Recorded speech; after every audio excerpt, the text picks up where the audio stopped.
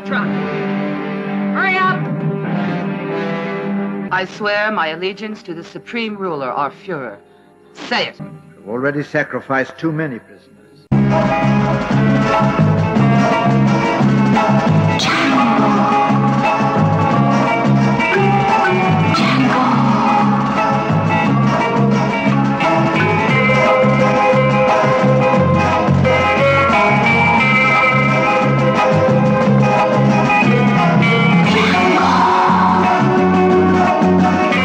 Yes, y'all, it's going down right now. Episode 215 of the 22 Shots of Moods and Horror podcast is coming at you live and direct.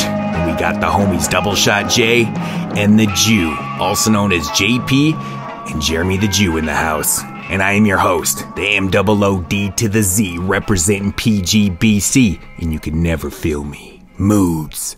Yeah. What's going on, what guys? happened? I thought you weren't doing the yes, yo, yo. Apparently he doesn't listen to the show anymore. No, I don't listen to the show anymore. Of course I don't listen. You never did in the first place. You know what? I know.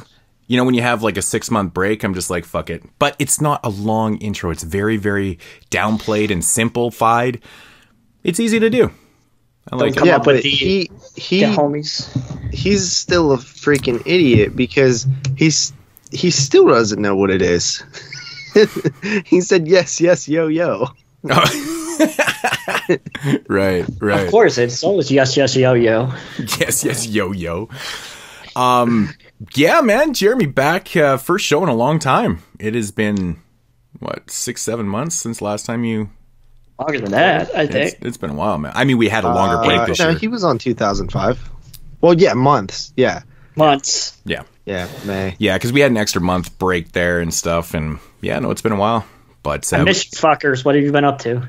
Everyone's getting their wish. They're like, where's the original 3? Well, it just happened, so it's going to be this week. And probably... Yeah, you're actually missed, which is weird. You know what, JP? Go fuck yourself, all right? I feel like There it is.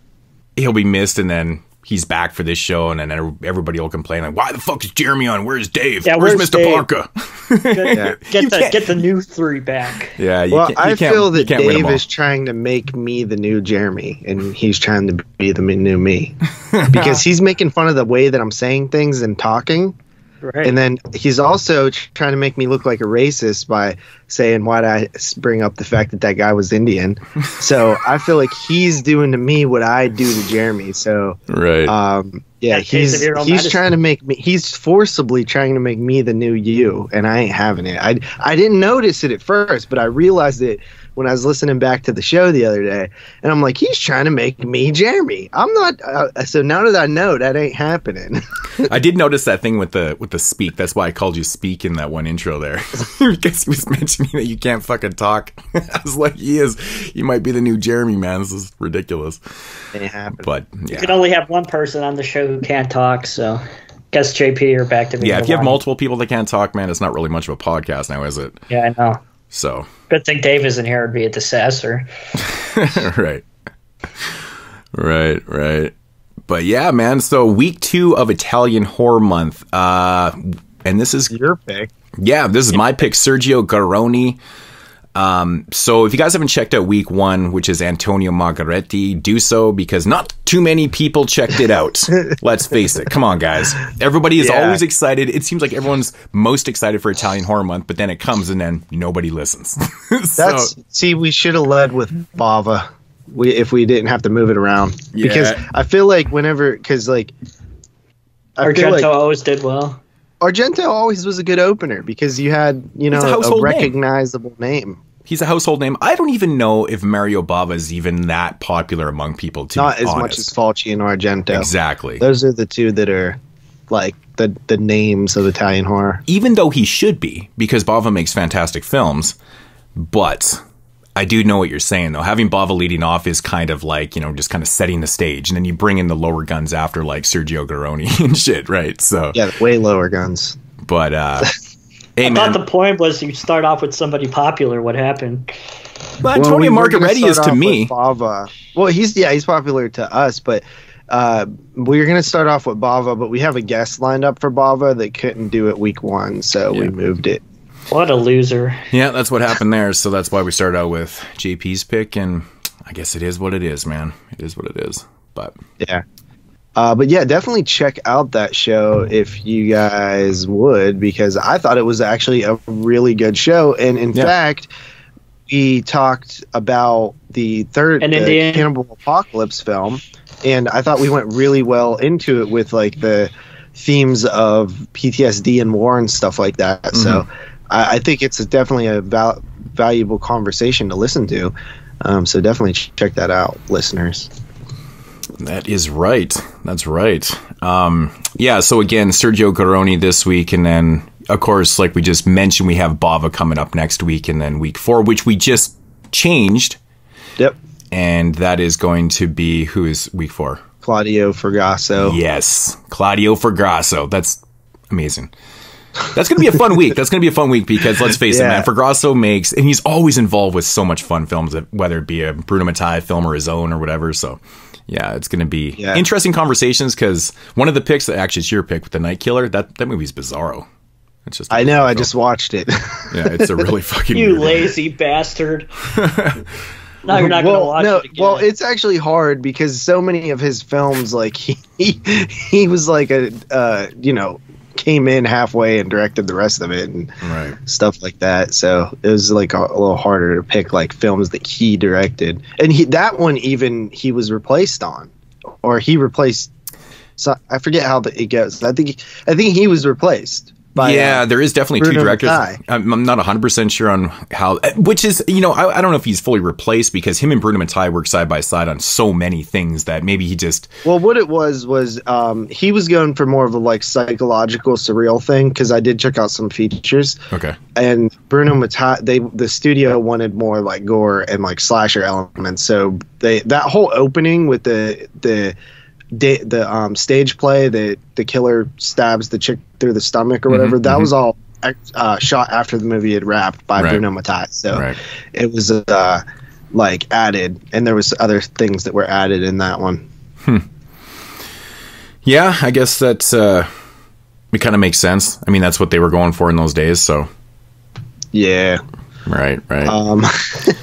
That should be a fun show though. Yeah, all 3 films they're definitely, it's fun. It's going to be one of the funner weeks, that's for sure anyways, but yeah. But Jeremy, man, what have you been up to? I haven't talked to you forever. What's new in your life? I feel like we haven't talked well, I'm now a production coordinator instead of a production assistant, so I moved up the ladder in the world of production, I suppose you could say. So when you break finally good mate. I've been doing 5 fucking years of being a production assistant and being taken advantage of and all that, not sexually, everybody. Not sexually. It's funny that he has to note that it's not sexually because he's a Blackhawks fan, right? So yeah. Ooh. But so being a coordinator, so you actually get to tell other people what to do. Is that how it works? I get to hire the PAs now, and then I make like the call sheets, and I do the purchase orders, which is whenever we buy something with, we pay with a check or we pay with the card that the company has. We have to make a purchase order that lines up to whatever it is in the budget. So let's say, I don't know, production trucking. There's a budget, and that has a line on the budget. So it would be like production trucking, and it goes to line 176. So you have to fill out a purchase order. It's like coding. Kind of. It's easier if you look at a budget to understand what I'm talking about. You know me, I'm not the most intelligent person. But I've been doing that, and then, just housekeeping stuff, travel, getting people here from wherever they are, and hotels and food and all the other stuff that goes into putting things together. So now the real question is, since you have a lot more responsibilities, it sounds like, where you got to kind of crunch things down, and it just, when you're telling people what to do, does the pay reflect the responsibilities? 2.5 times of what I was getting paid. 2.5 times? Well, then it does. Yes. It's a big difference. Okay. So. Haven't you told with the amount of movies I've been buying? I haven't been doing that before. Now I've been buying movies. Yeah.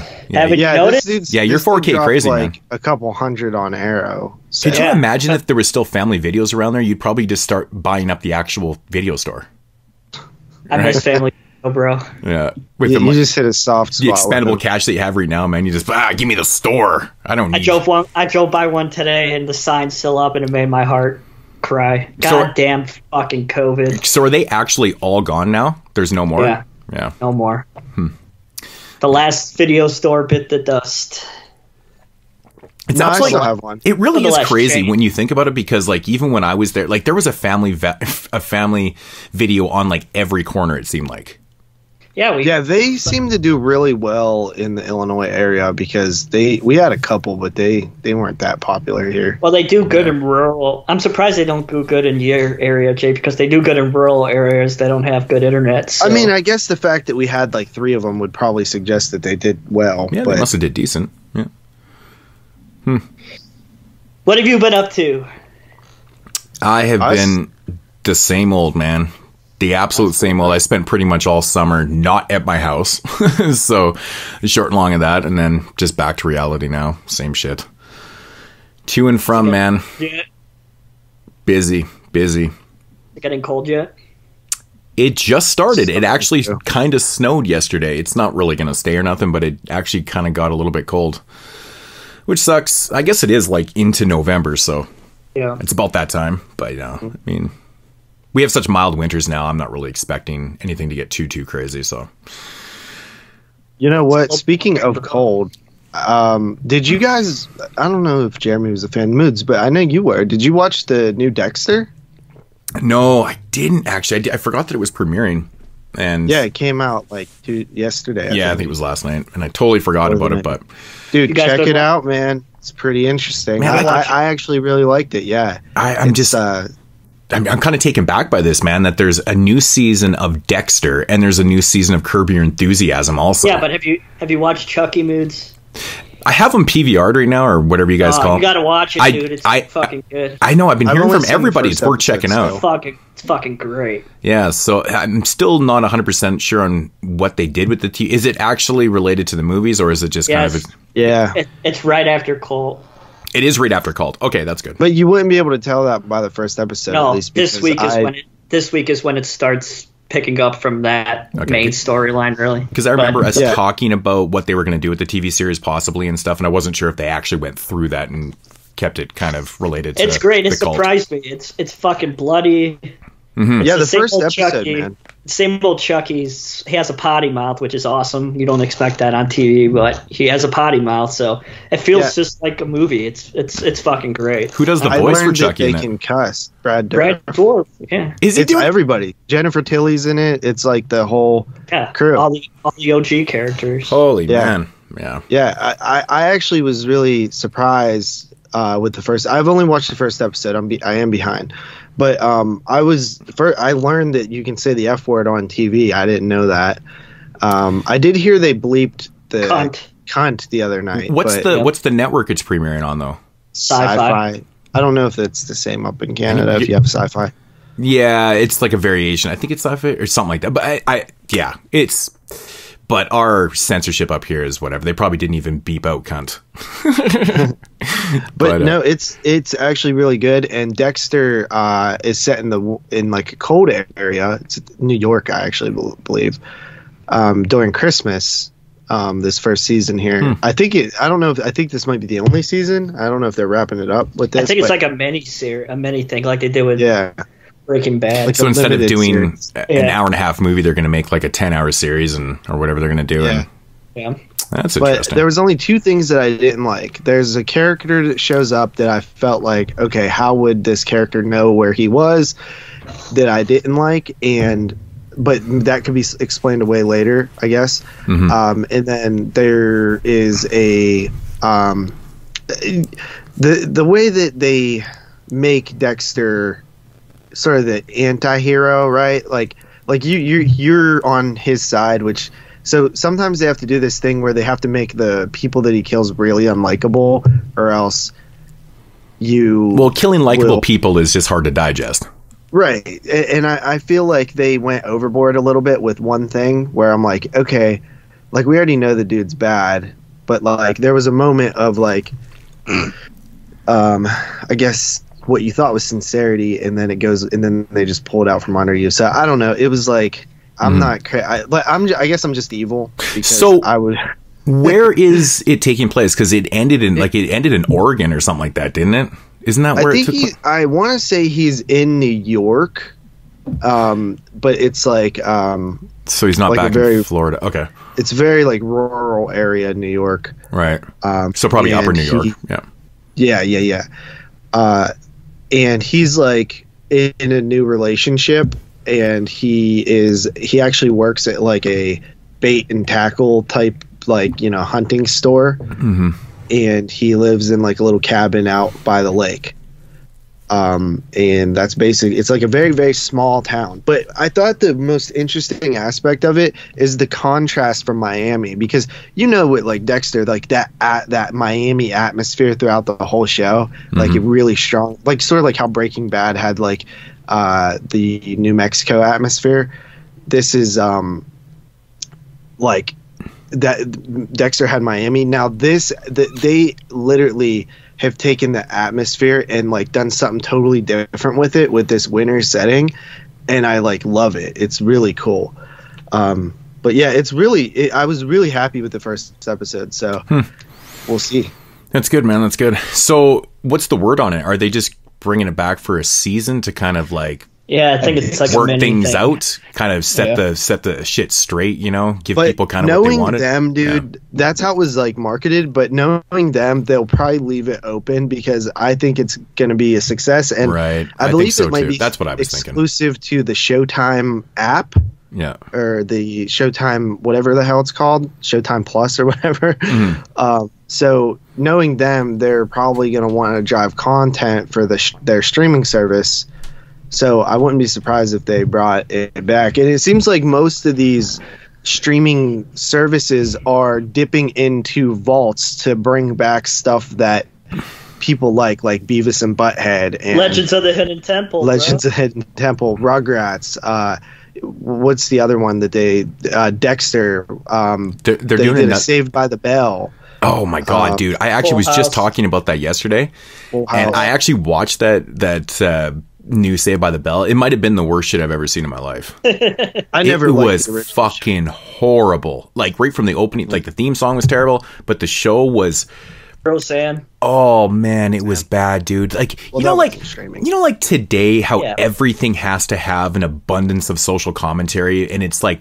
And like, it's fine if you put commentary into things where, you know, you're like, it's kind of underlining and you have to think about it and you kind of figure it out. But when it's like shoved down your throat to the point where you're like, it's not even a show. It's just a fucking, it's just a special about, you know, these type of issues and stuff. And an after school special. It really was. It's like an after school special, and it just wasn't funny. It was horrible. It was like the worst shit I've ever seen, man. So it's funny you bring that up. I was just talking about that. With the remaking tons of shows, right? Like I saw there was big time. I didn't know this was coming out, and I was the other day. Wonder Years. Yeah, I was in the kitchen. I was like making a sandwich or something like that, and I was like, "What the fuck? Wonder Years?" Black family. With a black. I was like, "This is crazy," because and then I heard that they're remaking the Fresh Prince. I was like, "What the fuck?" Whoa, hold on, remaking or continuing? Remaking. And I was like, down with that, because I was like, well, it's kind of an oddball show to like redo because, you know, a lot of the narrative is actually true about Will Smith, right? So I'm like, I don't really know how that's going to work, but I mean, I feel like that show like was built on Will Smith. You know what I mean? Like he was the Fresh Prince. You know, who literally nobody else can be the Fresh. Yeah, it was like literally right. Yeah. But yeah, that's what did I want to say? I don't know how I feel about that. Did you guys see any of the? I noticed that there was a Day of the Dead show. Like they're just but like you know what? The trailer came out and like it literally pissed me and Dave off so much because it's like it comes up big on the screen, an ode to George Romero, but everything we're seeing looks nothing like Romero at all. And I'm like, get the fuck out of here. So what's the narrative? It was actually to like it? Insulting. Is it supposed to be taking place after Day? Like, do they connect it to any of the? No, they just call it Day of the Dead and do their own thing. I didn't watch it. Pretty much. I didn't watch it either because it looks like shit. Yeah, it honestly it did kind of look like shit. I kind of caught a little bit of a glimpse of it, and I was like, I don't know.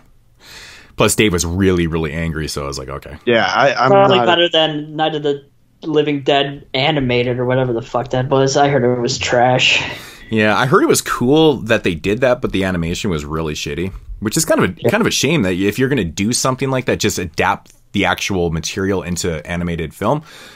why wouldn't you get good animators? I feel like they've already done that. Didn't they do that back in like 2008? They did actually do. It was like a reimagining. It wasn't exactly like shot for shot kind of thing. I think it was a little bit different. But I mean, if you're going to do that, why don't you go all out and get good animators and do it properly, right? Why half-ass your animation? Especially nowadays where you can do it so well. Because people probably won't buy it. Yeah, right. Why spend the money when it's not going to sell it? But then why do it in the first place? Right? Because it's public domain and it probably didn't cost them anything. And they're true. like, oh. That is very true. It is public domain. So yeah, you don't have to put a lot of effort into it. But yeah. And probably like our 75 DC movies a year sells well. Why not just do this? It is true, man. But the thing with the DC animated films, they are good. Like, those are fucking awesome. That's what I hear. They put out a few a year, but they're all pretty good. I just actually picked up, like, well, I kind of got a little bit behind, but I got the Batman Halloween ones and another Batman, because that's really what they do, a lot of Batman and Superman. But I heard they're doing another Green Lantern one.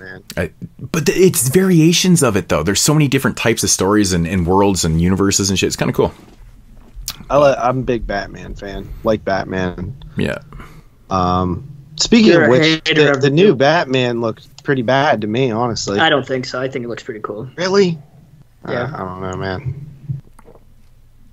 I'd rather watch the animated ones. That's just me. Well, I mean, Joker was really good. Yeah, it was, because it was done really dark. And I think that's the way that you should do something with that type of character. I love it, man. I've seen it 3 times, and I was blown away every time, man. It's great. It's good. I would love to see what they're going to do with a sequel to that. Yeah, that would be cool. I thought Suicide Squad was fun.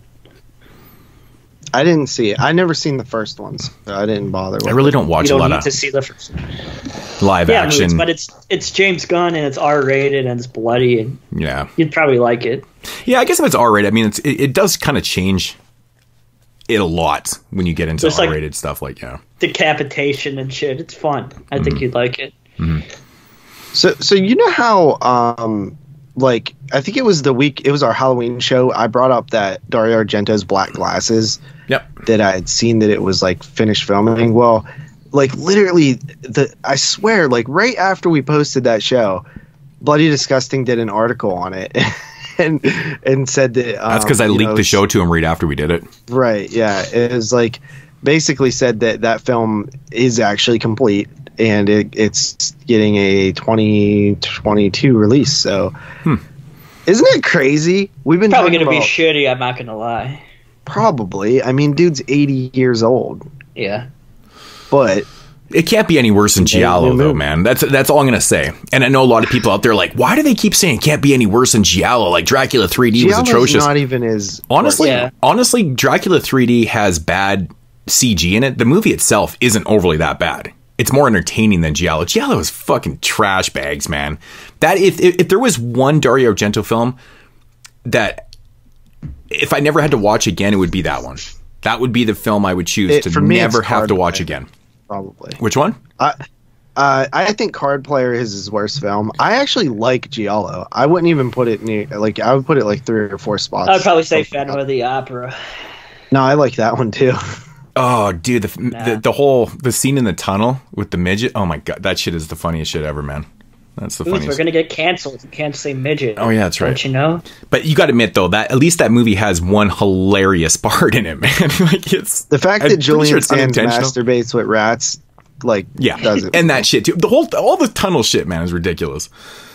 But I don't know. I mean, anything that Argento's linked to piques my interest a little bit. Still, even though he's curious to see what the hell he's. You got to give this guy props, man. And I want to be like, where's the Sandman, you fucking bastard? You got to give this guy props, though, man, because like JP mentioned too, it's every time you see an interview or hear about Argento, anything Argento, he's always talking about making new movies, right? Yeah. Sometimes he just takes your money and runs. But other times it was him. I know, I'm just fucking I think he got involved with some shady people. Yeah. But the point is, I mean, it's pretty much confirmed this new one's coming out. The guy's 80 years old. He's still talking about all these projects and stuff. I mean, obviously he's never going to get to do half the shit that he's wanting to do because he's let's face it, he's getting pretty fucking old. But it's still pretty crazy that we're getting Argento stuff. And you got to admit, though, man, if you're a fan of the guy's work, even though it hasn't been the greatest in the last 20 years, how could you not check it out? Right? Even if it's like half decent, I think that would be a success. It's like, wow, Argento made a half decent. Because at this point in time, we're thinking Dracula 3D is his last ever project. And that was 10 years ago. Mm-hmm. You know what I mean? Like, that's the way we've been looking at it, is like, this is his filmography. But it's kind of cool that, like, hey, there's actually going to be one more entry at least into his filmography. And I find that cool, because once they're gone, they can't make another movie. So it's like, yeah. And this one sounds, it's definitely more appealing. Yeah, they can. George did. He released a new movie and he was dead. Well, you know, that shit happens. But at least with this one, it sounds a little bit more original. Like, I remember when the Dracula project got announced, I was like, really? Like, we're doing a fucking vampire movie? We're doing a Dracula story? Because he'd already done Phantom of the Opera. Yeah, and that was the thing. And I was like, I wasn't really like overly, because I mean, there's like a million adaptations of Dracula and stuff. And I'm just like, oh my God, seriously, another one? But this one, now with the Martin director's cut, he's going to release 2 movies when he's dead. Maybe. What is that? Oh, yeah, because what did they find? They found a 3.5 hour, 3 hour, 3 hour cut of 3.5 hours. Yeah. Of which one? Did you hear about that, Moods? No. Of which one? Martin. They found a 3.5 hour cut of Martin. Oh, they actually what? Yeah, they thought it was like lost or gone, but they found. Well, because that was always rumored that it was shot as like kind of like an epic, almost, right? And then, wow, 3.5 hours. In black and white. I wonder what they'll end up releasing that full. And it can't be full 3.5 hours. You know what's funny? I just rewatched Martin a couple weeks back. I was in the mood for watching some Romero's that I hadn't seen in a while, and I was like, you know what, I got to watch Martin. And Martin is a fucking fantastic movie, man.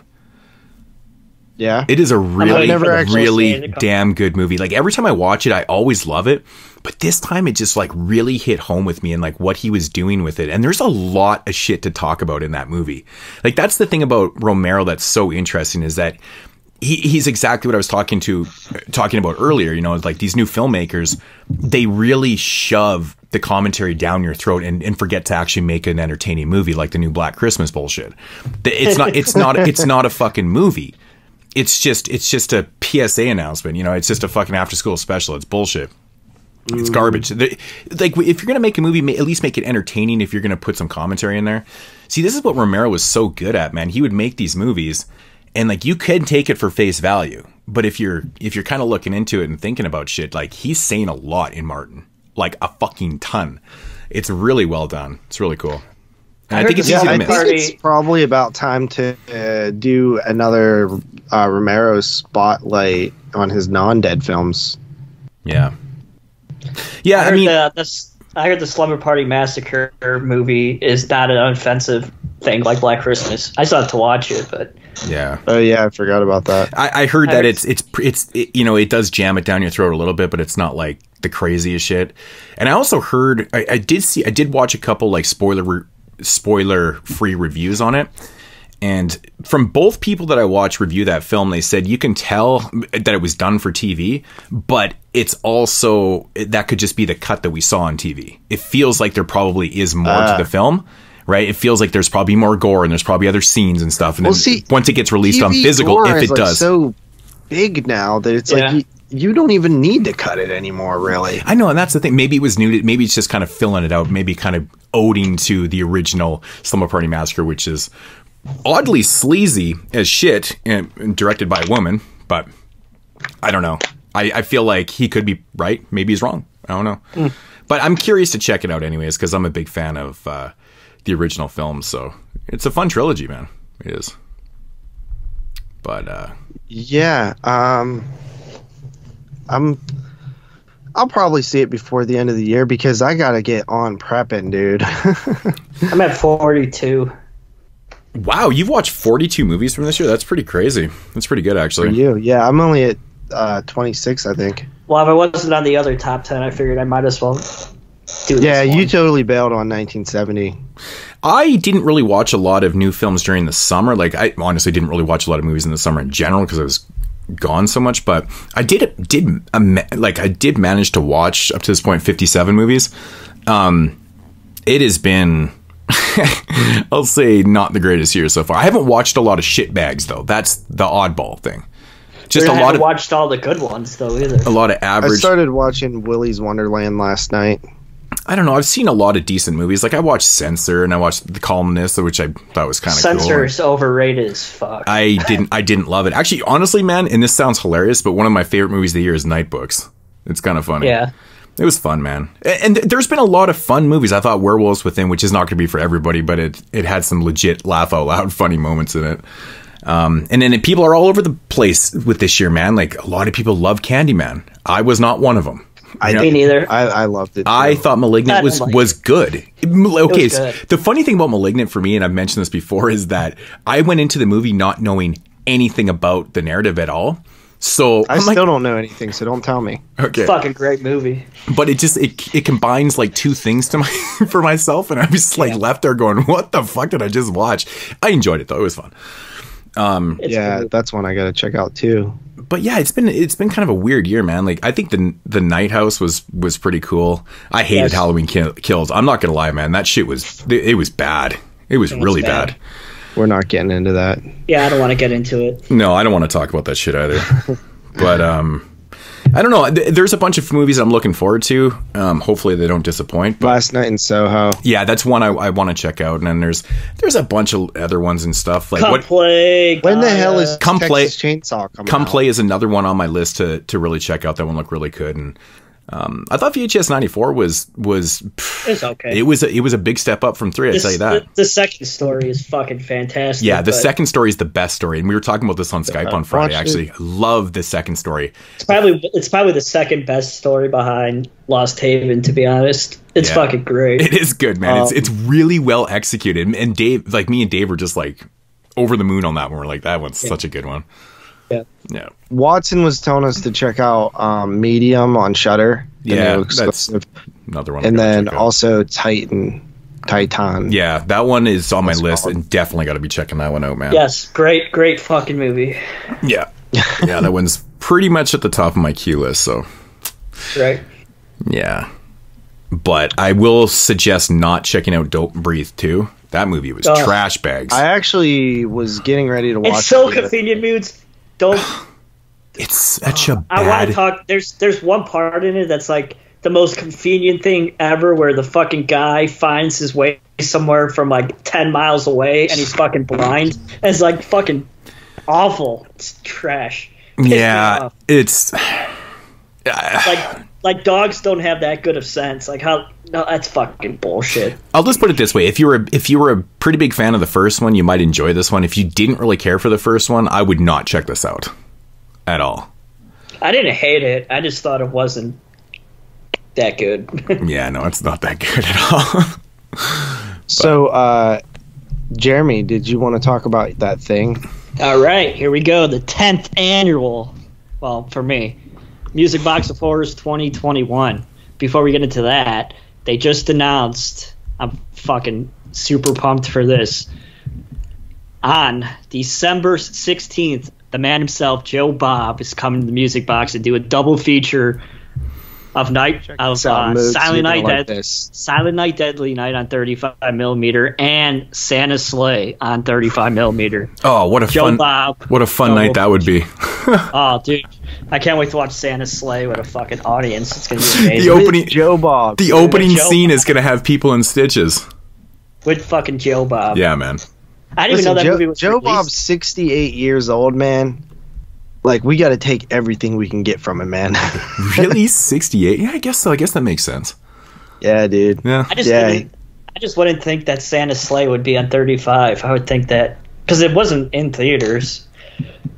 I'm surprised. Yeah, but back then, 2005, no, that was when digital really started. Yeah, but there were still filmmakers shooting stuff on film in 2005. But yeah, you're right. That's still like the ugly digital era. It's very popular. Super ugly digital era. The worst. 2005 might even be it's an ugly year. Yeah. Yeah.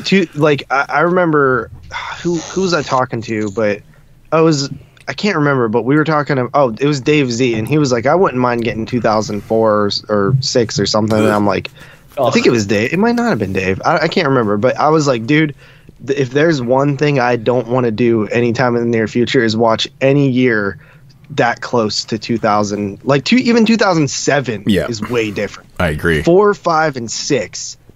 7 is when you got the hardcore movies. Yeah, it started getting a little better in at that time. You can tell that Dave Z didn't do the 2005 show with us. Inside and all Hills Have Eyes, all kind of good shit. But he listened to the show. He heard us mention how ugly the year was like 400 times. You know, if it might not have been Dave. I can't remember who I was talking to. It might have been Duncan or something. But yeah, it was. Yeah, I was like, man, dude, 2004. I just don't want that at all. I still can't believe that he omitted 93. I know. It's like the best year of the 90s. It's not the best year of the 90s. It does. It has a lot of better films in other years, but yeah, no, it's just put it this way. It's probably one of the better years. I wouldn't say it's the best year, but yeah, it just seemed like an odd one considering you could do 97, which I think is really bad. See, here's the big difference. 98's really bad. I think he said he was looking at 93 and he didn't see a clear cut number one. Whereas like 97, I mean, you got like Funny Games. Like, so I mean, there's like at least one or two films that are probably like a number one. Oh yeah, that's contender. Weird. Yeah, I forgot Jean Roland did a movie in 97. Yep. Yeah, that's right. Anyway, Music Box of Horrors 2021, the 10th 24-hour horror marathon that I went to. This time I did pretty good. I made it to 6:40 in the morning, which is pretty good for me. So how many films were left that you didn't get to see? Two? Phantasm 2 and Arachnophobia. Yeah, that's really good that you made it to. Phantasm 2 and Arachnophobia? Wow. Yeah. I would have had pretty to good films. say Phantasm 2, man. I was fucking dying. I know, but I love Phantasm 2.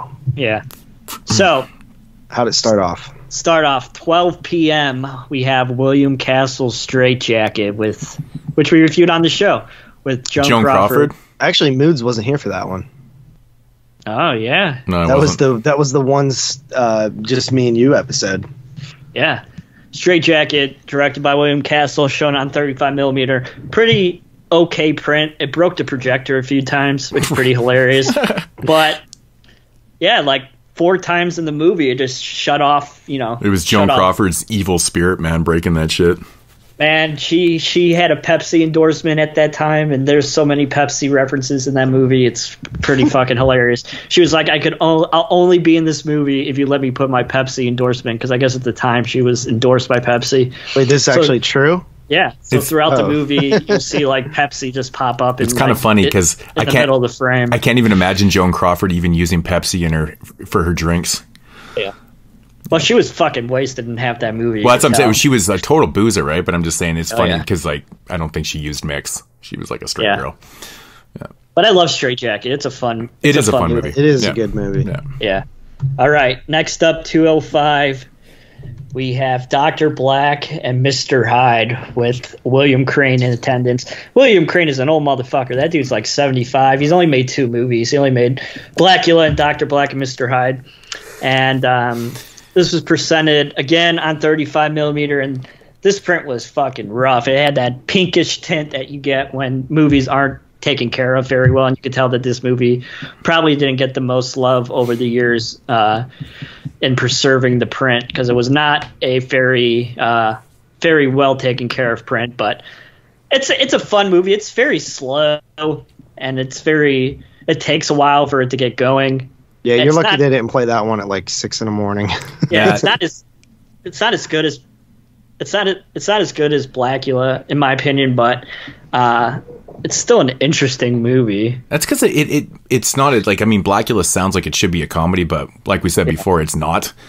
And Dr. Black, Mr. Hyde, I don't know, it's definitely a little bit more comedic, that's for sure. There's like this one scene with this pimp where this car's fucking driving towards him, and his back's against the wall, and he pulls out this knife like he's gonna fucking stab the car. It's hilarious. It's the funniest moment of the movie. But William Crane, very humble dude. Like I said, he's only directed 2 movies, but he's actually said he's working on a new movie, surprisingly. So We'll see what happens. He's gonna make a 3rd feature film. After that, 1924, The Hands of Orlok. This was screened on 16mm, and every silent film every year they do a live score to it, so that was pretty cool. We had another live score to this one. Hands of Orlik is it's an interesting silent film. It's not my favorite, but it's directed by Robert Wien, of course, who did The Cabinet of Dr. Caligari. So it's an interesting movie. If you haven't seen it, check it out. I don't really know how much it is horror, in my opinion, but it's still an interesting a silent film from 1924. After that, very interesting and rare credit. 6:15, we had Ghost Watch from 1992. Super interesting. Wow, that's cool.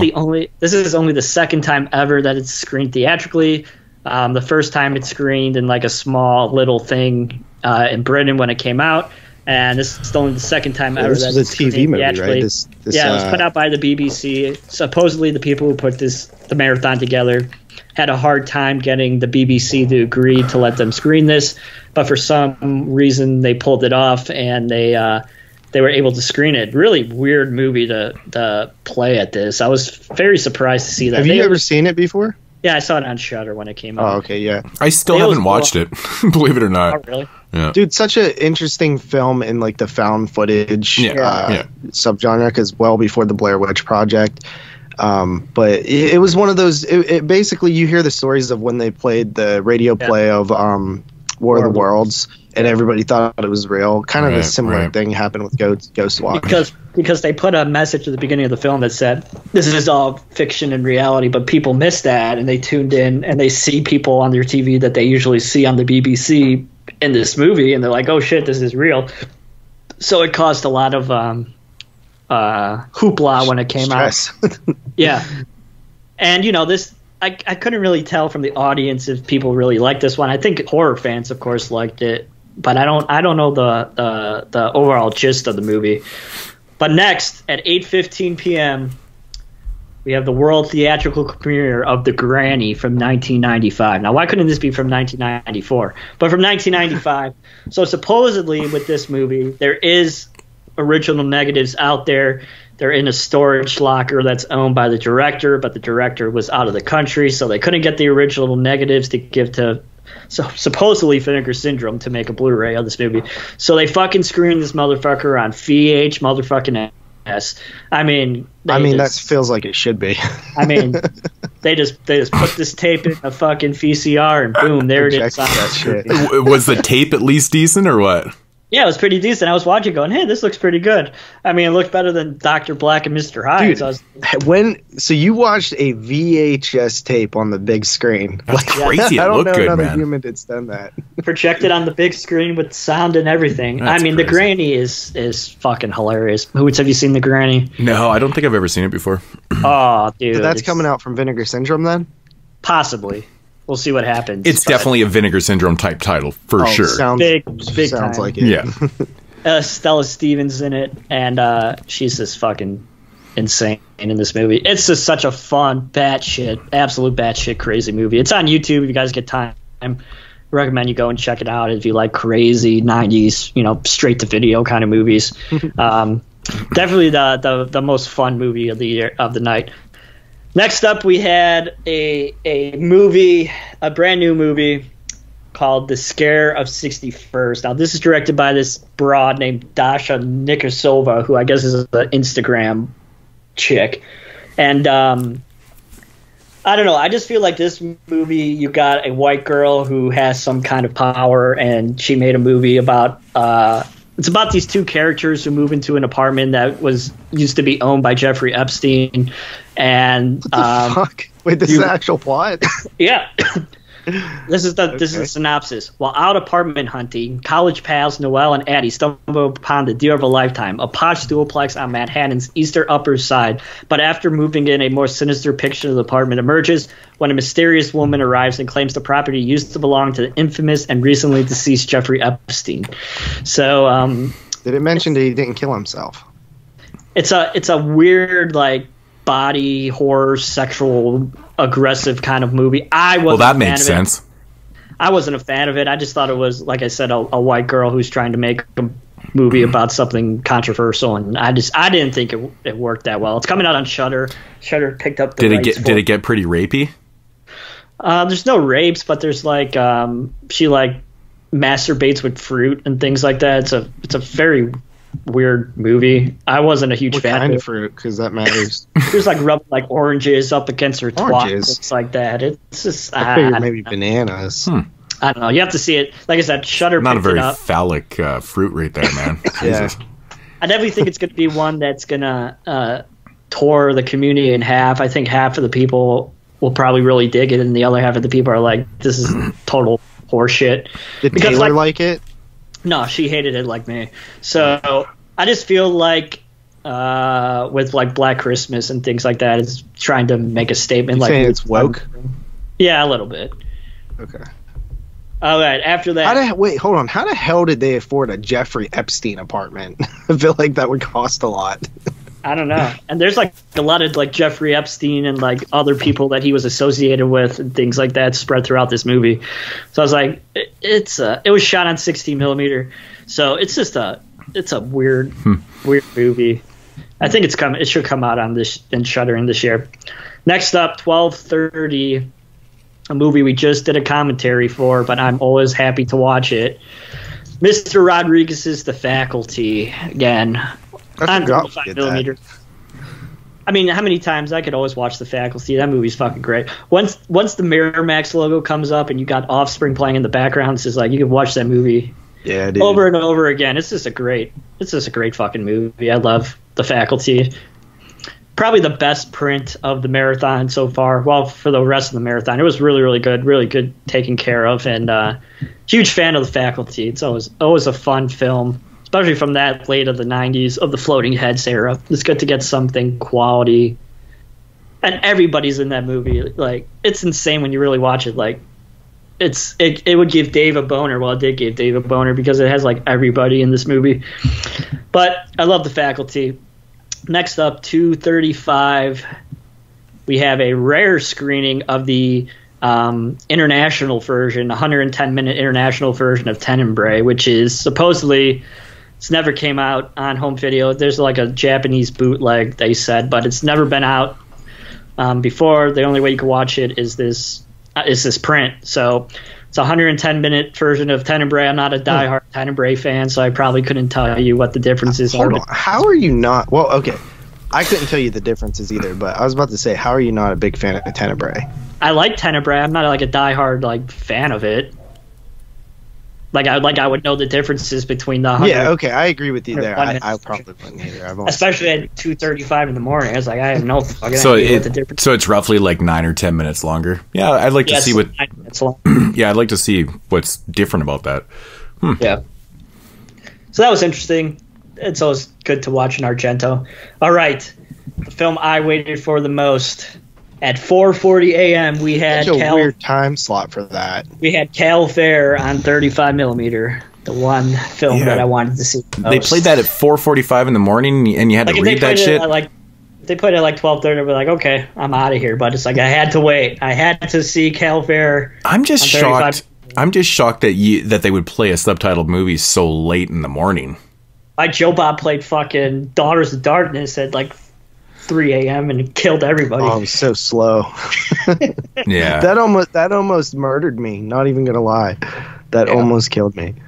But yeah, they usually don't pick like this extreme of kind of movies to show. They usually don't pick fuck up movies like this. It's not really that fucked up of a movie, but they usually don't pick movies that push the envelope a little bit like this one.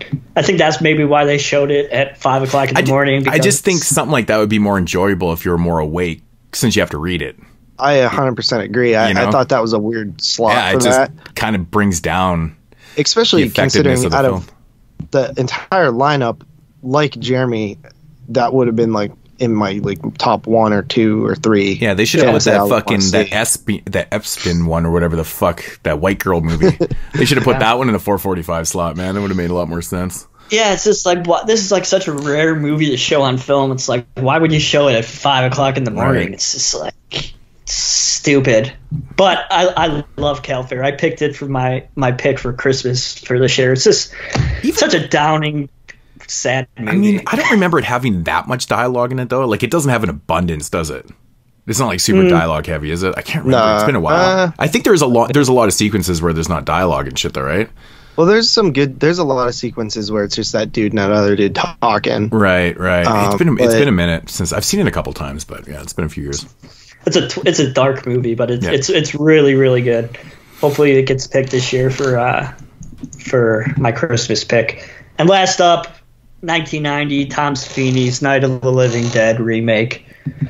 It's a fun movie. I mean, it's just like Tom Savini is like, okay, I'm going to make this movie and make it as gory and bloody and crazy as I can.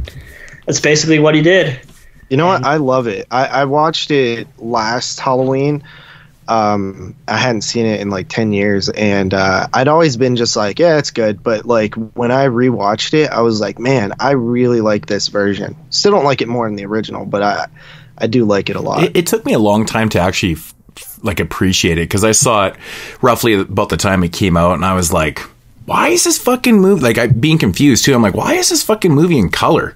Like, I kept thinking it was like the original one. Like, it was always fucking in my mind a little bit. I could never enjoy it like I could like the original one. It took a few watches when I was younger to finally appreciate that it was a decent remake. You know what I'm saying? The big change is what they do with the Barbara character. Right. They make it more of like a strong woman. Well, didn't George write this or write? Yeah, I think so. I think George wrote it. So yeah, it was basically an attempt to sort of not to regain lost income from, because we all know that it was mistakenly. Doesn't Savini have a writing credit on it too, or maybe I'm mistaken on that? I think he does. Yeah, I think him and Romero wrote it together. Yeah. But the interesting thing was like Tom Savini was supposed to work on the original Night of the Living Dead, but he was in Vietnam. That's right. So yeah, I have a new appreciation. It's a fucking gory ass movie. It's kind of crazy when you watch it, but I'm a fan of Night of the Living Dead. It's good. This is a pretty good marathon, man. I mean, that was a very good lineup. What were the last two? Phantasm and Arachnophobia. Yeah, just like whatever. Yeah, it's a pretty well-rounded 24-hour marathon, man, for sure. Some interesting picks right there. You did good. You made it far, dude. I made it far. It sucks that you didn't get to see Phantasm 2, though. That's brutal. Made it to 8 o'clock. So, pretty good. 4 but hours, every year they always pull out the weird stuff. I bet it is insanely fun to program that event. I think it's expensive. It probably is, but it's probably also a lot of like pulling strings and like knowing people and stuff. But it's probably really fun to like select the lineup and figure out what you're gonna do. Like I said, with what was the one that he was talking about? Like one movie. It's like they got it in the day before the print. Calvaire, the print showed up the day before the marathon because it was stuck in customs because it was coming from Belgium, so it barely made it.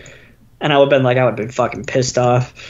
They would have canceled that shit. But, you know, it's stressful. You would have to assume getting all these prints shipped out to where they're coming from. And then with the pandemic and all that kind of stuff, you don't know if they're going to show up because of customs, because a lot of these prints came from other countries. And then at the end of the month, they're doing a screening of what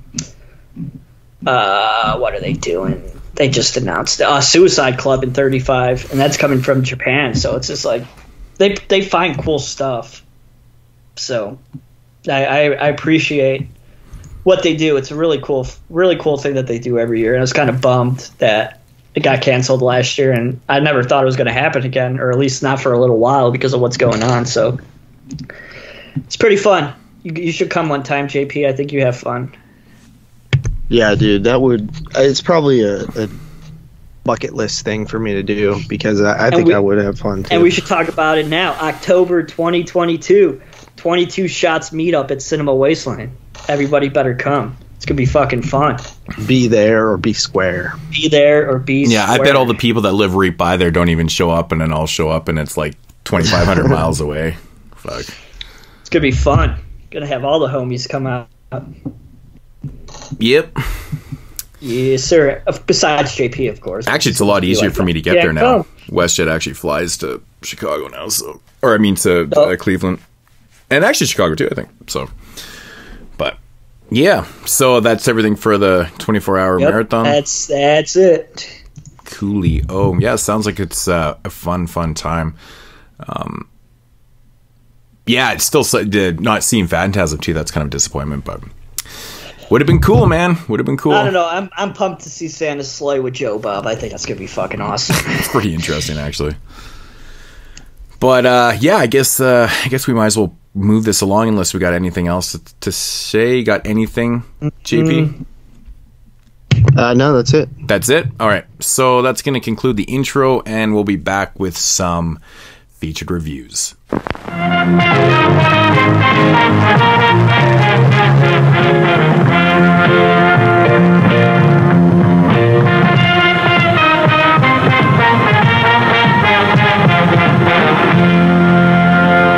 And now, our feature presentation.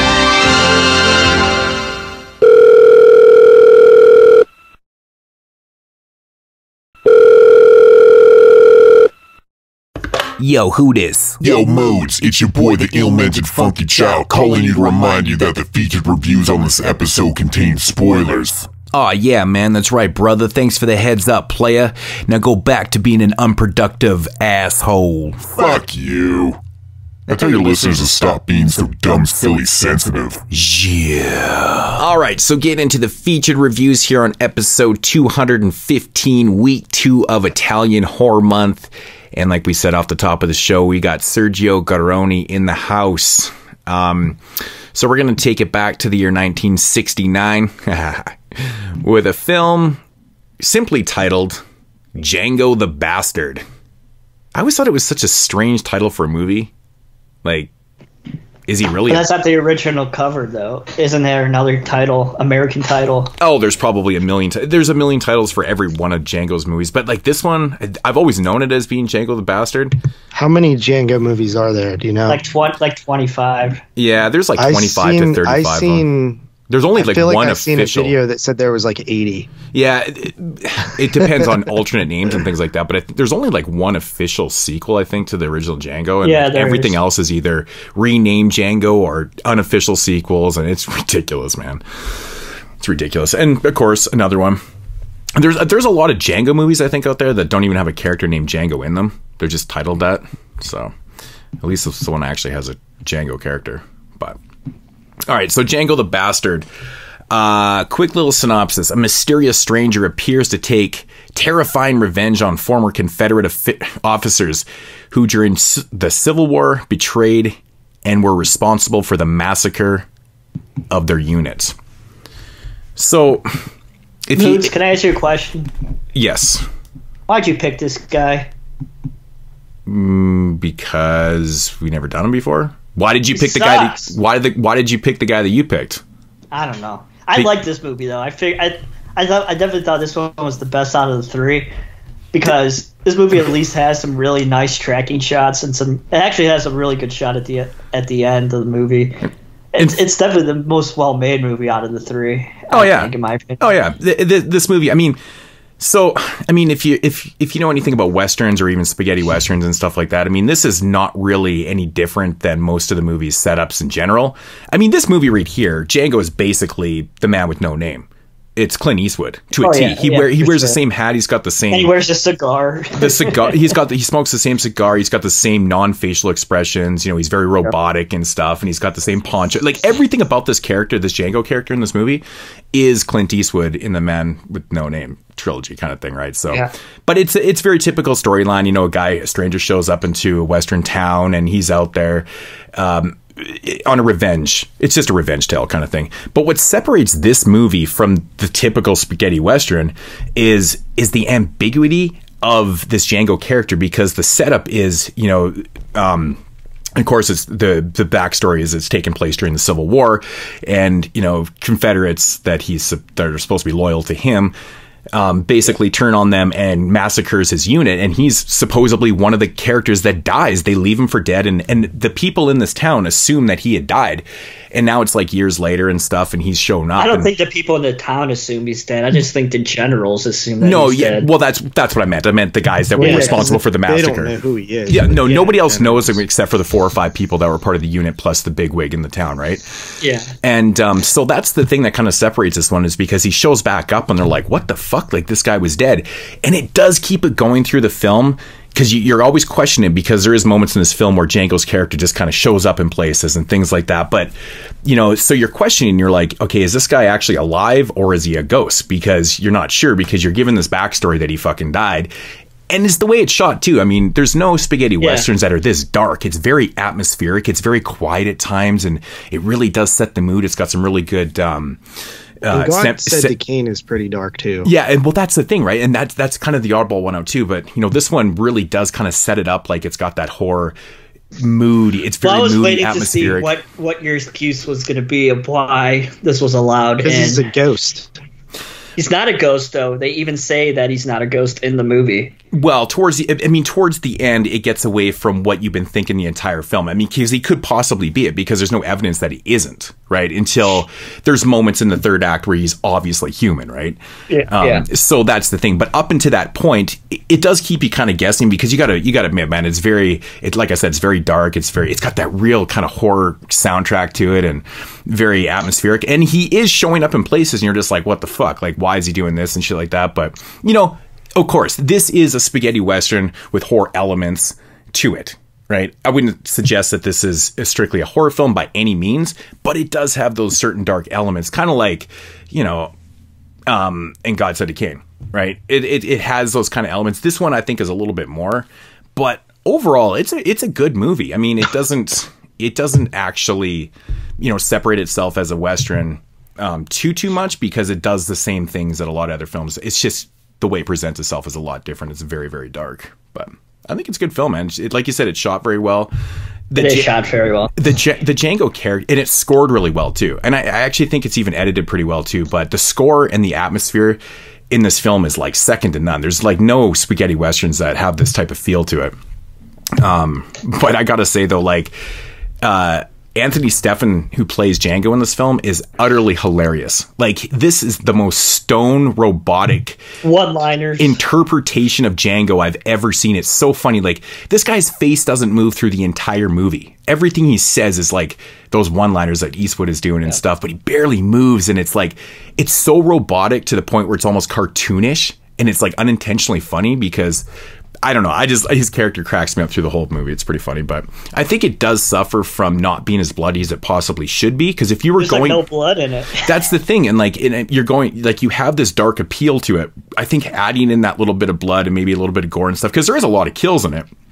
I think what it really it's so weird, because if you switched a pistol with a knife, everybody would be like, "This is a horror movie." You know what I mean? Exactly. Because it's such a big difference whenever it's a bladed weapon versus a gun. Like, right. when you're shooting people, it's like, it seems more action-y than horror, but you're still murdering someone, you know? Right. And like, you know, typical westerns, a lot of people fucking die in this movie, right? Yep. But, you know, that's the thing. Like, you're right. You know, if you use a different weapon, it's pretty much more on the horror elements to it and stuff. But I think it does. You'd be like, that's a fucking slasher. Yeah, I think it does suffer from not actually showing a little bit more blood and gore. Because if you had this idea that you wanted to keep this ambiguity up about, you know, this, our lead character of if is he alive or dead or whatever, I think throwing in those other elements of, you know, heighten up the kills and the blood and stuff would have really kind of sold that even more. I think that's one area that the movie does suffer. But, you know, as a Western, I think it's like a really good film. Like, it's legitimate, so I don't know. My only hang up is on the plot, where I feel like the way that they did the flashback scene in the Confederate Army, I feel like they didn't, like, I feel like that could have been done a little bit better, because basically all we know is that the high-ranking officials basically became traitors, but we don't really know why. And it seems kind of weird that multiple high-ranking officers would turn on their squad for unknown reasons. Yeah, it does seem odd that the Confederates would do that to other Confederates, right? Because they seem like not only just Confederates, but high-ranking Confederates. Usually, to get into a point of high rank, you have to show some sort of, you know, extreme loyalty and devotion to the army. So it's kind of weird that it was high-ranking officials that actually were the ones to sort of turn. And then also the fact that the hero was Confederate soldier who we're supposed to feel bad for, that he was fighting against the North and was traded over, but like in reality it's like, yeah, well, we kind of wanted the South to lose, so it would have made more sense, but at the same time not, if it was the Union fighting. And like I couldn't really see them fucking turning on their people anyways, so it is kind of a it wouldn't make more sense for like a hero to be a part of the Union, at least, because at least then he would be. But then could you see the Union turning on their guys and doing what these Confederates did, kind of thing? I could see. I can't even see the Confederates doing it. So. I know it is weird, right? But I guess it would have made a lot more sense if they had have explained why these high-ranking officials turned on their own guys and massacred them. And because you're right. Like the last scene is Django laying on the ground, and then it just cuts to the present again. This movie's actually out of order though too. But they basically were working with the Union. Because the Union come in and slaughter them. Yeah. It is. A little bit of an explanation would have been kind of nice for sure. I totally get that. It's not the worst thing in the world, but it feels like it's doesn't matter essentially, and it's like I kind of wish that it did matter a little bit more, considering this is the whole point of the revenge. Well, it should matter because, like, I mean, this dude is now like running this small town and shit, and like everyone that was involved in this shit is like, you know, they're a big part of the town and shit like that too. So they got somewhere with it. You know, an explanation would have been nice. Yeah. It would have been nice actually to explain that away for sure. And plus, you know, when you explain things away in a revenge tale, it does make a little bit more sense. Like, you know, instead of just, okay, he killed a bunch of people, we're going to go back for revenge. Like, I mean, anybody can write that and do that type of shit, right? But explanation here would have been nice. But from what I've read, though, I think that the flashback scene that happens in the middle of this movie, what, an hour into it, is basically triggered from him grabbing this whiskey bottle, and then he has this flashback to like Nam, but it's Civil War. And it goes through, and I will say that whole scene is shot so well. Like, it's got that real kind of warm, atmospheric kind of blue tone to it and shit. It looks beautiful on the Blu-ray, man. It looks really fucking good. But I think it's actually out of order, because from what I've read is that flashback scene was actually supposed to be at the beginning of the movie. You're supposed to get that in the first scene, and then the movie plays out.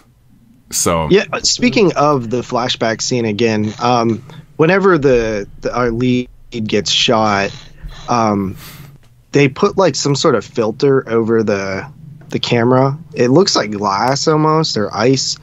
And I was like, is that supposed to be him dying?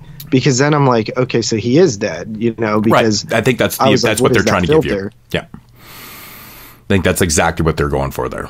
Because it does play it up a little bit more, even though they do the flashback scene about an hour into the film, and then in the next 5 minutes we kind of get a reveal, or we get something happens that kind of proves that he's more likely human than a ghost, right? So I think it would have made a lot more sense to have this flashback scene as your opening scene, because then it gives you more to think about throughout the film until like the third act. I actually agree with you. I think that the flashback scene should have not been a flashback scene, but it should have been like the opening of the movie. Yeah. And it's supposed to be, and I always thought it was funny because the original Italian version does have that, but like I said, though, it makes perfect sense to have it there. Wait, so the original Italian version actually has that scene at the beginning? Right. The American versions are all edited in. There's like the little one when there's a little bit in the beginning, and then we get that, you know, 10-12 minute flashback scene in the middle of the movie, hour into it. It's not supposed to be there. So that makes sense. Yeah. So it does it gives it a little bit of a fuckery. But yeah, again, you know, if you saw that in the beginning of the movie, you'd be looking at the movie completely different. Why he was doing this. Yeah, it makes a lot more sense, and it does make you question if he is actually alive or dead, considering how that scene plays out. Right. Yeah, especially because it's like, okay, you show this scene, and then 2 seconds later, you're like, no, he's alive. Well, and I have this noted too. I'm like, it's bad placement. I don't know why they would do that. Maybe it's because of the scene where he does grab the bottle and he just kind of, I don't know. You could edit that differently. You could just edit that. You don't have to like fade it out and then, you know, fade it back in kind of thing. But otherwise, it's funny when the dude finds the bottle. He's like, hey, I found this bottle. And he's like, hey, why don't me and you have a couple of drinks? And he's like, hey, we're supposed to give it to the yeah. And he's like, oh, okay. Right. You know, this movie opens up, well, besides that little flashback scene, but can you imagine playing a game of chicken with dynamite? Yeah. Oh yeah, I forgot about that. Like fuck that. Like those But guys. nobody died. I was disappointed. I was like, I wanted somebody to explode. Right. That actually would have been pretty awesome if some dude's arm went fucking flying off. Wouldn't the tactic there to be just hold it until the wick's almost down and then throw it at the guy? I think what they have to do is they have to throw it back and forth. Yeah. I think that's what you have to do, right? Yeah. So. Yeah.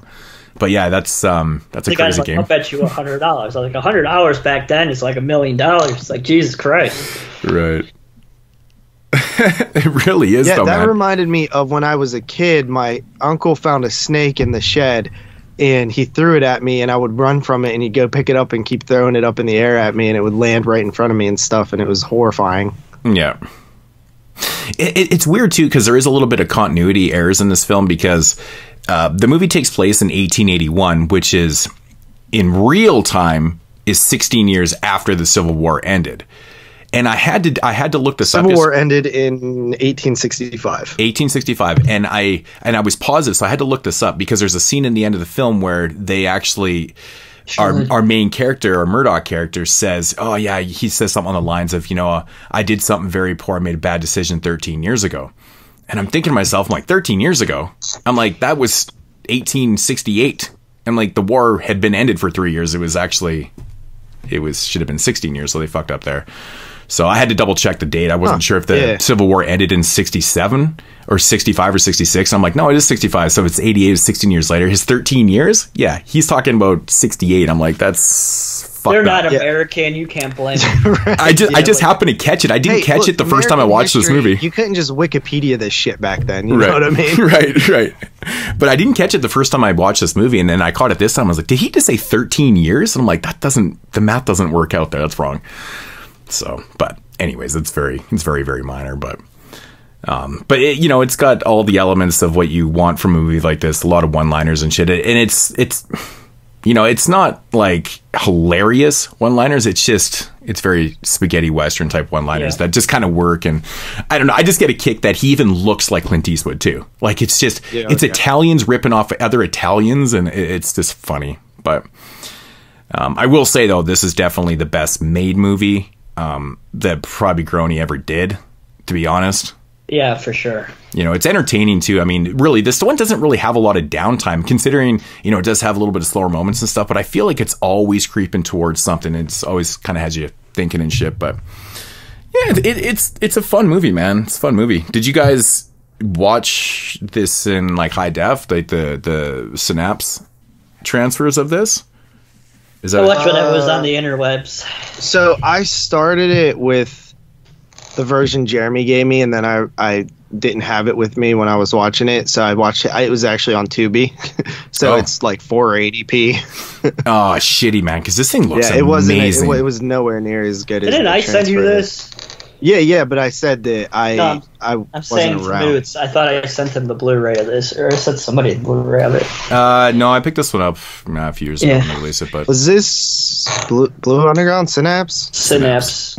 Yeah, it's a really they do good transfers. They did a really good job with this one. It's really good. Yeah, I gotta admit, I don't think I've seen many spaghetti westerns. I think maybe only like 2 or 3, but yeah, I enjoyed this one. I thought it was. You gotta see the good, the bad, and the ugly, man. That's a I know I've still never seen it. I mean, I've seen so much of it from my pap watching it 100 times that I feel like I've seen the movie, but I've never actually sat down and watched the whole thing. It's definitely good. In theaters during the pandemic. It was good. Yeah, they're definitely a good starting point, which is kind of what set the whole ball rolling with that trilogy right there. But yeah, those are fantastic movies, man. There's just so many good just on a technical No, level, the 3 movies. You know what I'm saying? Like Yeah. the 3 movies. But yeah, you can't go wrong with anything. Eastwood and Van Cleef, though, man. Oh yeah. You really can't. I'm a big. Everybody knows I'm a big Western fan. I love Western spaghetti westerns and shit. So when you kind of combined, minor horror elements with something, I'm like, oh yeah, that's pretty cool. I've always liked westerns myself too. My pap, my whole life watched westerns all day long, every day. So yeah. I've seen a lot. Yeah, Yeah, I grew up watching Eastwood movies so much because my grandpa was the same way. Like his hero was like Eastwood and shit, right? So watched a lot. Yeah, and that motherfucker's still making movies. Still, unreal. directing and act. It's just ridiculous. Like, the guy's like 90 years old and he's still going. 90. It's nuts. It's Fuck Argento. What about Clint Eastwood? He's fucking 10 years older. Man, I tell you, that's going to be a sad day when he passes, man, because he's literally a living legend. Like, yeah, dude. It's just incredible what he's done in his career, man. It's just crazy. No doubt. But, you guys have anything else on the movie you guys want to talk about? I don't. Jeremy? No, I should be okay. For some reason, there was no lesbianism, and there's lesbianism in every one of these. I was going to ask you that when we get to the next movie. I'll talk about it in the next movie. Yeah, no, this movie is pretty tame on the sleaze. In fact, I mean, a lot of these movies, I guess they're hit and miss. They're hit and miss. It depends if you have the whorehouses, or I guess to get politically correct, the brothels or the bordel, whatever you want to call them. Cat house. Yeah, this one doesn't really focus on shit like that. This one kind of focuses on what it's supposed to be doing, but I enjoy this one. But who wants to go first? Jeremy. All right. 6.5 out of 10. Things are not going to change. I'm still just going to give my rating 6.5 out of 10. Well, yeah, apparently that's the way to do it, because if you recap what you said, it's wrong. He already said that. He didn't bring anything new to the table. You know, you just repeated everything you were fucking saying, man. Yeah, I actually was surprised that I enjoyed. I don't know why I was surprised, but I just thought it, like, when it first started, I wasn't really into it, but then I got into it. I think I might not have just been in the mood, but yeah, I ended up really enjoying this. I think that it made me want to see more spaghetti westerns, maybe a couple other Django films. I have a couple of them. Actually, is the one on the 4K, is that the original Django? Yeah, it has the sequel too on that edition. Yeah, okay, that's the original I have Franco that 4K. Nero. Yeah. I have that 4K, so I should probably check that out. That's what I love about Tarantino too, man. Like, when Tarantino did his Django Unchained movie, he actually, Franco Nero's in that movie, right? He actually plays a decent role, which I thought was, it's so Tarantino to put Nero in a new Django movie, right? So I do love Tarantino, man. I mean, that's another guy that's like a living legend at this point. Such a great filmmaker. But yeah, I'm gonna give it a 7. Yeah, pretty much the highest on this, man. I'm going to come in with a reasonable 8 on this one. I think it's it legitimately is a good Western film. So, but it could be so much better with that fucking just a little bit of blood and gore. I think would have been great. I do like the end of the movie, the quote when the blonde haired chick says to Django, she's like, "Let me go along with you. We can be rich forever." He looks at her and he's like, "We won't live forever." He's like, "We won't live forever," and then just keeps going. I love that. That's great. All right, so that is going to conclude the first film from 1969, Django the Bastard.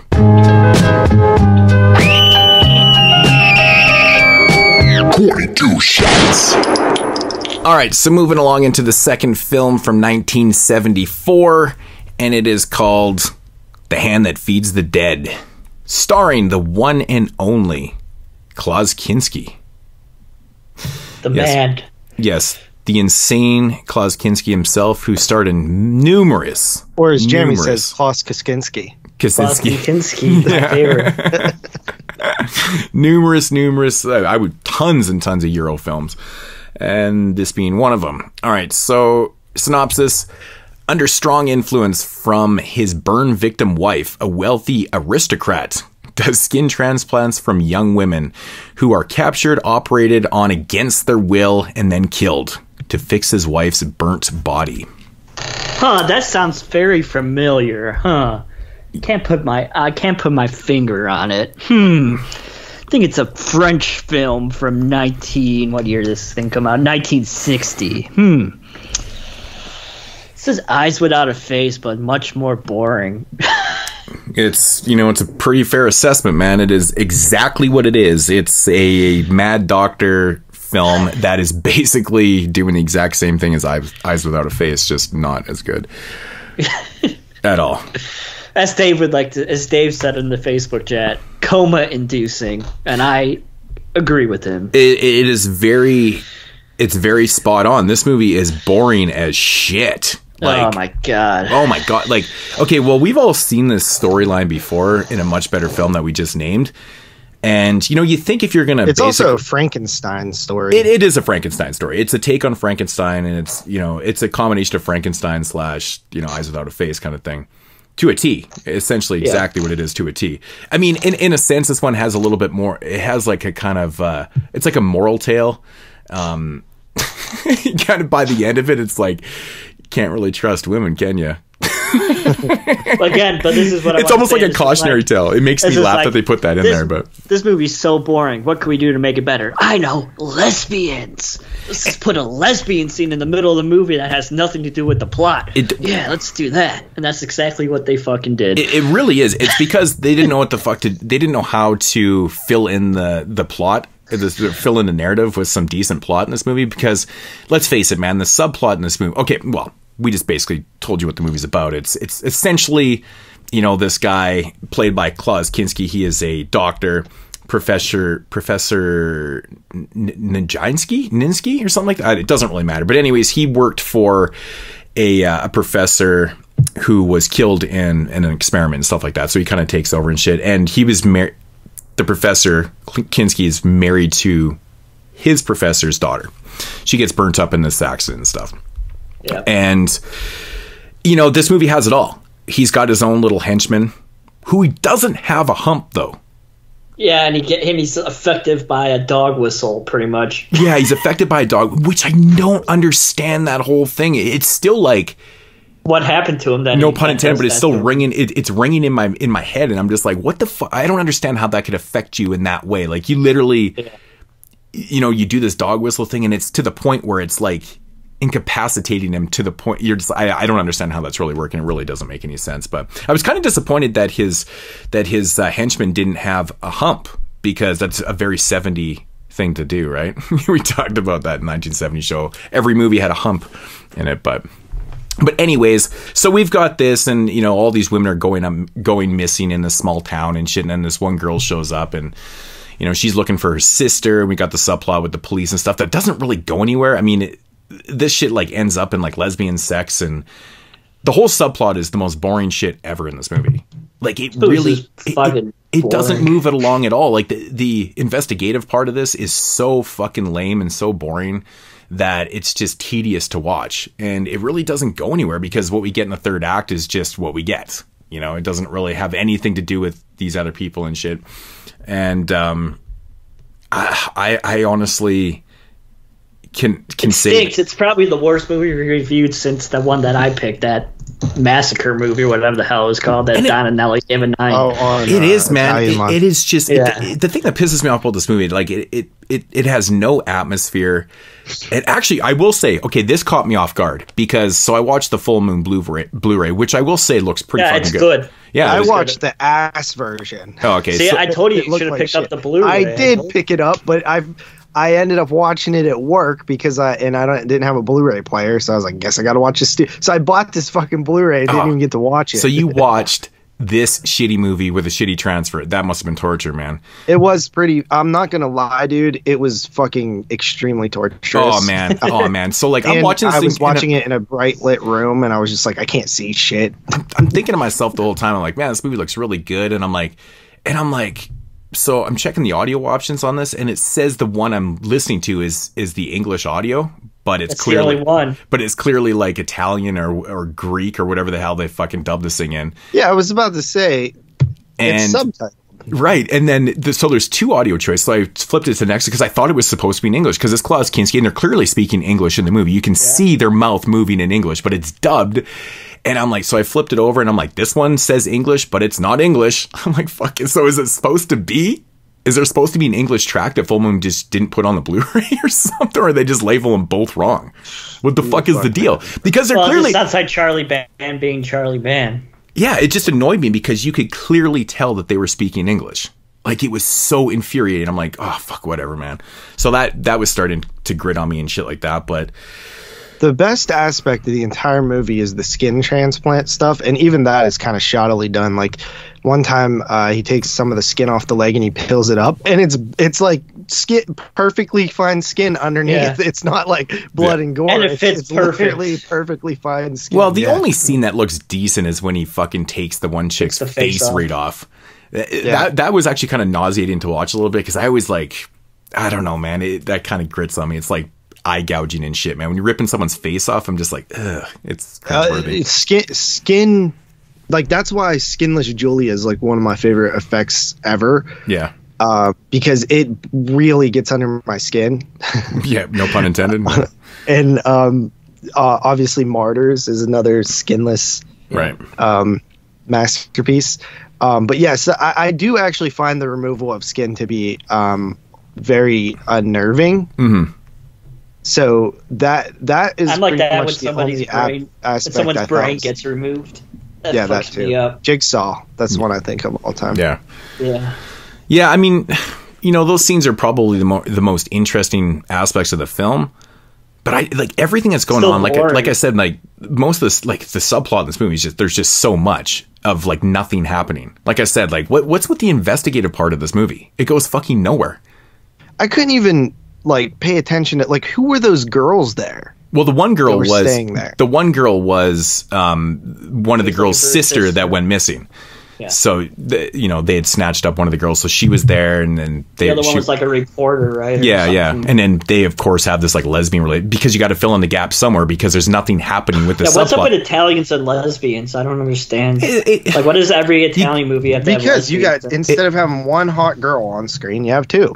And that's the thing, right? But it's like, why does every Italian movie have to have lesbians in it? It's just gore. It's probably the producers are just like, okay, well, you don't really have a lot going on in the subplot, so why don't we just bring these girls together and make them fuck? It's like, make it interesting. It's just a sleaze factor, I guess, but it really doesn't make a lot of sense.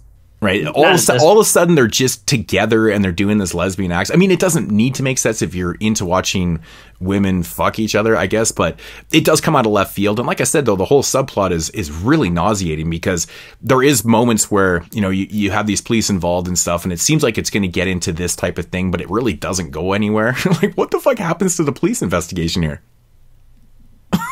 Like, it doesn't even go anywhere. It's ridiculous. They like call those army guys, and that's like it. That exactly, because the third act plays out like the way it plays out, which is, it's not the worst thing in the world. It's definitely, it goes into a place where you probably the movie gets more entertaining in the third act. Yeah, there is some kind of, I would say, almost twists and turns. More watchable. It does. It becomes a little bit more watchable, because they really did abandon that subplot, and then it kind of gets into what it's the meat and potatoes of what's going on, and then it's got a little bit of twists and turns and shit, and it's like I said, it's kind of like a cautionary tale at the end.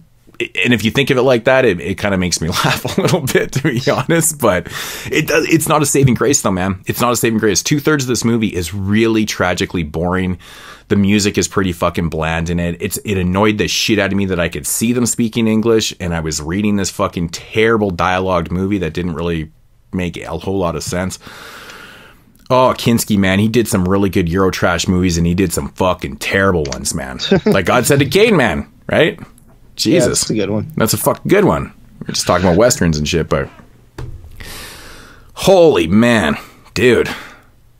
Shitty. It is, man. It is really, really shitty, man. I think the biggest so glad I picked this one. For me is just that it's fucking boring, dude. It is. Like the first like 2 acts are just a slog, man. It's a type of movie you want to watch on 1.5. It would have been a better story, like if they had, instead of opening up the film where, his wife is already burnt and the tragedy has already happened with the professor, whose name is Ivan Rashomon, like not like he's named. It made me laugh because there's an actor with the exact same name. It's the same fucking name as the actor, Ivan Rashomon. Oh. So I'm like, is it played by him? And I'm like, no, it's not. That's actually the character's name, and he's like named after a real actor. I'm like, that's fucking confusing. That's Russian, right? Yeah. I don't know if the guy's Russian, but he plays a ton of fucking Italian films. I'll tell you that. But yeah, no. What makes this thing nauseating, like I said, is the just super brutally boring subplots and stuff. And I think if you had done the movie a little bit differently, like, maybe having some scenes with the actual professor and kind of stretching that out a little bit. And, you know, you kind of get into that, which would have taken away from this bullshit subplot. And so I don't know, just anything to save grace here, because we spend way too much time with nothing. It's pretty brutal. It's Klaus Kinski. Serbian. Yeah. Serbian. Klaus Kinski. Yeah. Why can't he be like Crawl Space, man? Crawl Space is fucking great. Yeah, I mean, and that's the thing, man. I mean, everyone's made their good and bad movies, but I mean, this one is just it's and the thing that bugs me too. It's just, I mean, you don't have to be uber original to make a fun movie and stuff like that. But this one, I would suggest just watching Eyes Without a Face or any of the Frankenstein movies. Well, you should watch Eyes Without a Face. That movie. Everybody should watch that movie. Yeah, no, it's truly a masterpiece.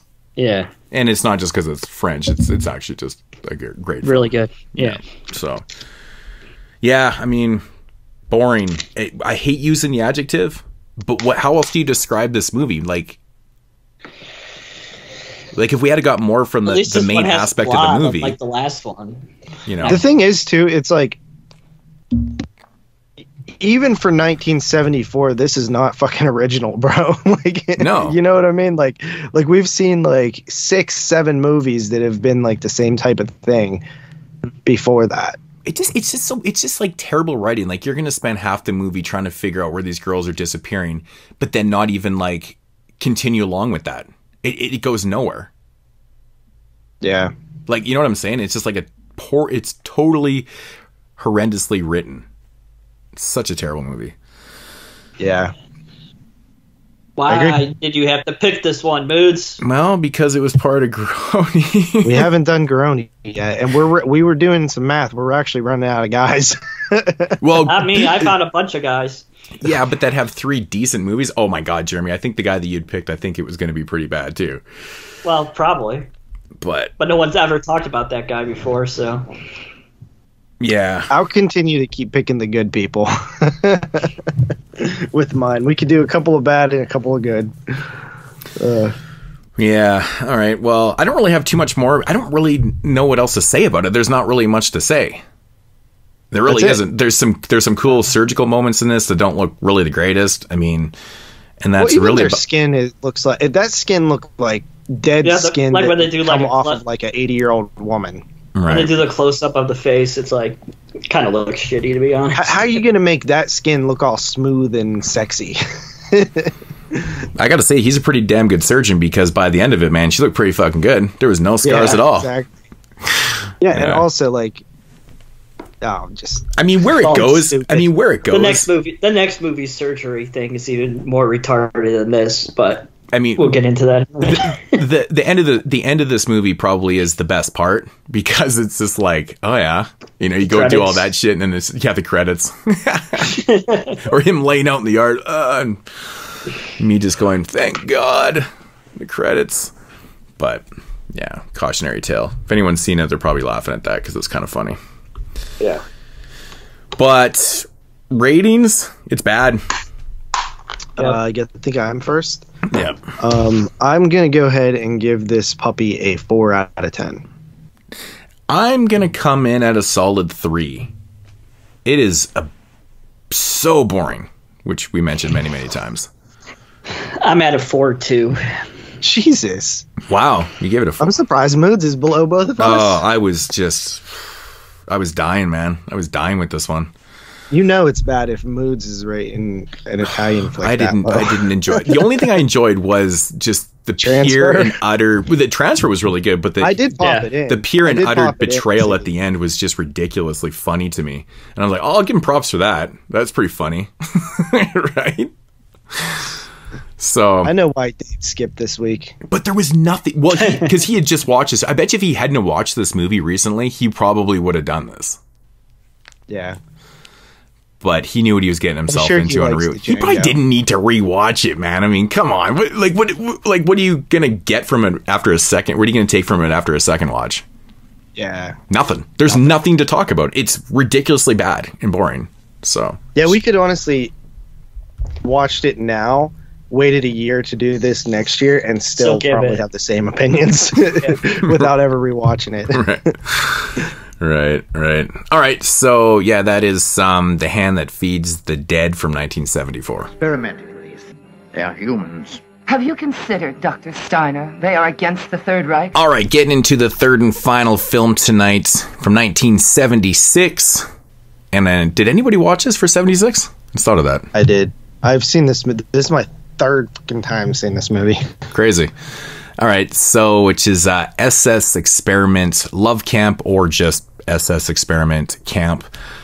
This movie is probably most famous for being on the banned Video Nasties 39 list. Nasty. Yes, and it was one of the more infamous ones because it's to do with Nazis, and usually the cannibal films and the Nazi ones got a lot of attention. And they were usually some of the worst ones. So they became, I mean, honestly, without that attention, these things would probably never have gotten all the love they've gotten over the years. But love. Speaking of which, though, man, I just don't, dude, like, England was such little pusses.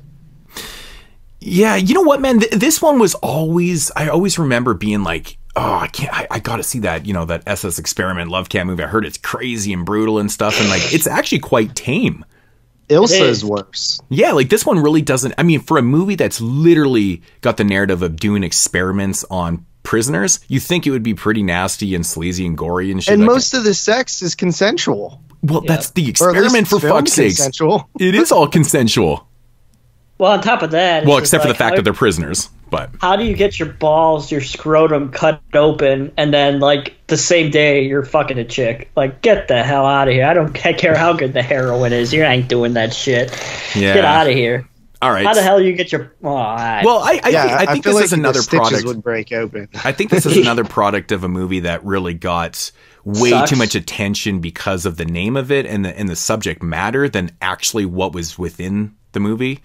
You know, it's like anything with cannibal. I think generally Nazi exploitation, anytime you have a film to do with like Nazis, yeah, well, that's what I'm saying. Is the main focus. The subject matter was enough just to get it banned. I mean, if you really look at the movie, and obviously the poster art too, because it does have a girl hanging from a post upside down, all bloodied and shit like that. And you know, I mean, it is in the movie, kind of an infamous poster art and stuff. And I think that's what it is. You know, poster art.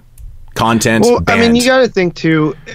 World War II had ended in 1945. This came out in '76, so it was only 30 years since the world was devastated. I think people were still kind of like fucking pretty salty over the whole Nazi thing. Right. I mean, even to this day, we still are. But it's like, I don't know if because I mean, essentially, your hero is a Nazi. You're not your hero, but your lead. You know, your lead male is a fucking Nazi. Yeah.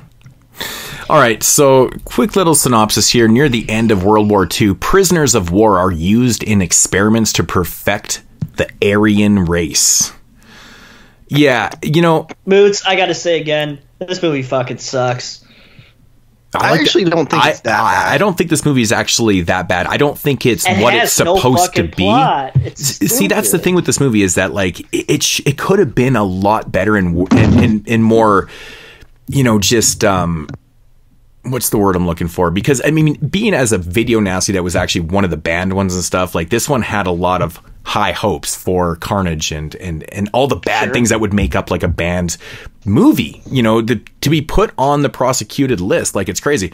This one's pretty tame. And even and I'm not just saying because, you know, we've seen everything underneath the sun, but I mean, even 1976 or in the early 80s when the video nasty stuff was going on, I mean, this is still, by those terms, I think pretty tame, to be honest.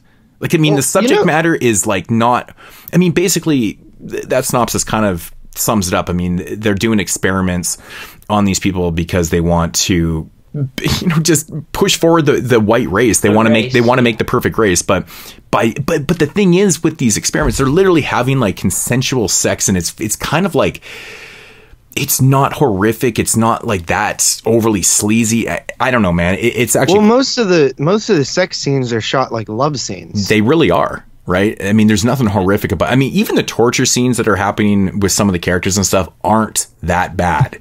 They just like put a thing in their ear and they're like, oh, guess. Right. I think one of the craziest, probably one of the more notable scenes. The hot cold. Yeah. Yeah. And, or the chick, you know, that's hanging from the post upside down and stuff. I mean, just that scenery you know, is kind of horrific and stuff. Well, that was put on the poster. That's probably what got it banned. Well, that's what I said before. But like, I mean, overall, this movie, like I said, you know, I mean, even though these are prisoners of war and they're kind of forced to be having these sex, the women are still not, you know, they're not saying no. You know, they're still objectively doing it. Like they're it's still a nice break for them. Yeah, they're still objectively doing this, and like you said, the scenes are kind of shot like all lovey-dovey and stuff. And with that said, there even becomes like this very odd kind of love story in this too, with one of the main. That's the only plot of the whole fucking movie. Which seems completely here's unlikely. The thing, you say there's no plot, but I've seen a handful of these experiment SS fucking Nazi exploitation camp movies, and this is probably has one of the most stories I've seen in any of them. I mean, at least it has like a general who obviously is running this whole experiment camp, but he's got an ulterior motive because he has a problem himself, which is, you know, he can't fuck. Yeah. Well, he's got a dick problem. The thing is that I found that was kind of interesting is the fact that, like, there's actually a long plot line with this where he's like encouraging this helmet dude to be in love with this girl because of what he's going to do in the end to steal his testicles or whatever. Mm-hmm. And so it's like this long con setup where he's like pushing him to be in love with this girl so then he could strip her away from him to send him back to active duty or whatever, so that he can, which honestly doesn't make much sense. It doesn't make any sense because you're a fucking Nazi general. You could take anybody's balls. Well, that's what I'm saying. Like him kind of promoting the relationships and stuff like that literally makes no sense in the narrative, because he doesn't have to do that, because, you know, he can just let him do what the fuck he's doing, and then he still conned him into taking his balls anyways. And that's the one thing about this movie I never understood why Helmet doesn't. I get that he doesn't want to question his superior because he wants to, you know, submit and help out the experiment and stuff. But wouldn't you be a little bit curious to what you were getting yourself into? Yeah. Right. So this whole plot line of this general. Where's my balls? With my balls? Right, like this whole like, I mean, if you asked like what's going on and he tells you, like, obviously you're not going to subject yourself to losing your fucking balls.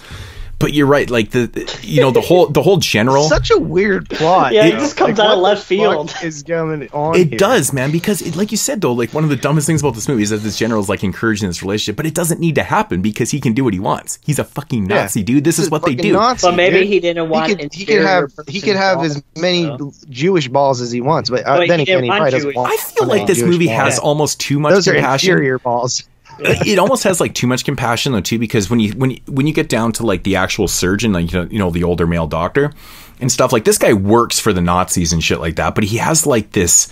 He's a very sympathetic character because he keeps talking about, you know, I don't want to do these surgeries on these women because essentially what they want to do with these women, they want to find the best uteruses and they want to take the best body and put this best uterus into that one, creating, you know, it's ridiculous surgeries. And he's come to the conclusion that basically it's a lost cause because you can't physically, you know, replace uteruses without them dying.